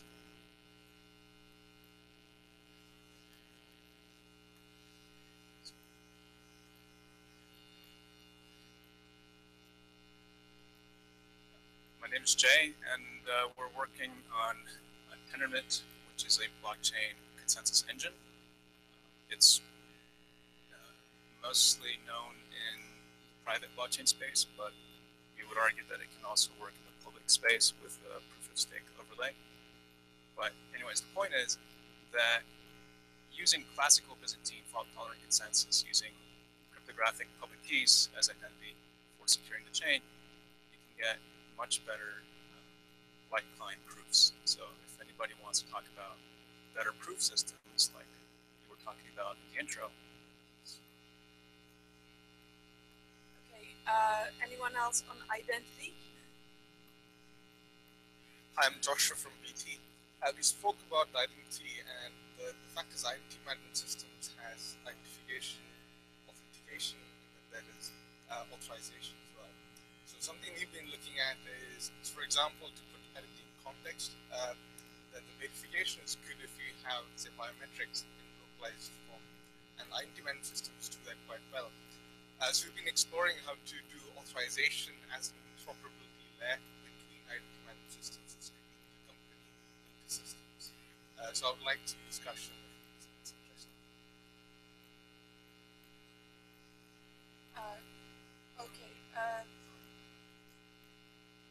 So what we're doing, so listen to these topics. If any of these interest you more than we're going to have a topic table for each one of the topics that comes up. If any of them interest you, just keep in mind which one you want to go to. Yeah, I'll also ask people who just stood up and talked about things that they would like to talk about to start moving towards the front so that we'll see them and we'll just start like forming groups or whatever. It'll be easier that way. I'll give you, and we'll try probably merging some of the topics together. I will throw in one thing, which is what is the minimum set of things that belongs to identity on the blockchain. I just want to clarify, if I was to do a table of the participating table, the subject I really like to talk about is taking all these things off chain, like all these things that you see that you want to put on chain. How do you do it with identity, and that specifically?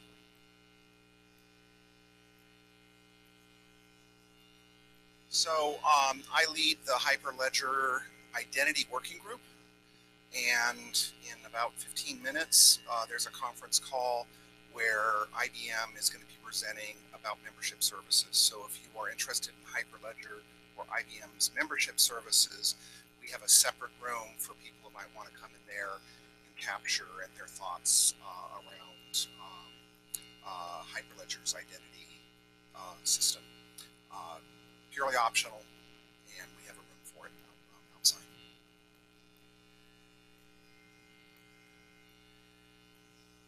I'm sorry.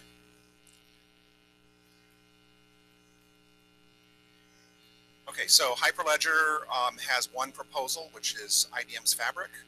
IBM's Fabric has a unique identity architecture with some of its own cryptographic primitives that IBM has not been really clear about the architecture, about how it works. Today is the day that they're announcing how it works and all of that. So if you're interested, if you've got a deep commitment to the Hyperledger project, you may want to come in and join this thing. And it'll end at the same time as these breakouts do. Follow me. If you're interested in any of these topics, go to the person that you're interested in. Okay, so now, people who want to do a table discussion and have something to talk about or had an idea, please move towards the front of the room. So all the people who gave lightning talks or stood up and held the microphone for 30 seconds, please move towards the front of the room.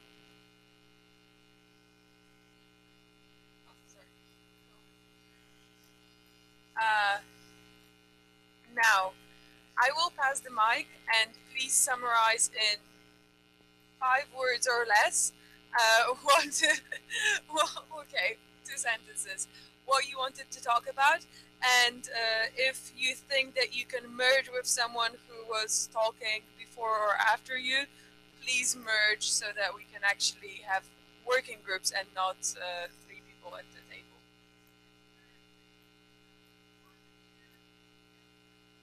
Yes, good idea, thank you. Well, a simple topic to say, which is, how do we get this identity across to more people in the world? We have a proof of concept now for the patients and physicians to use. It doesn't have a blockchain component in it, and this pilot that I was talking about is to add the blockchain component and turn this into a legal pilot, into a real pilot.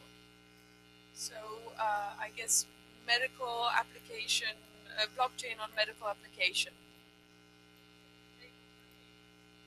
Amazing like client Merkle proofs, or proofs in general for identity. Verifying identity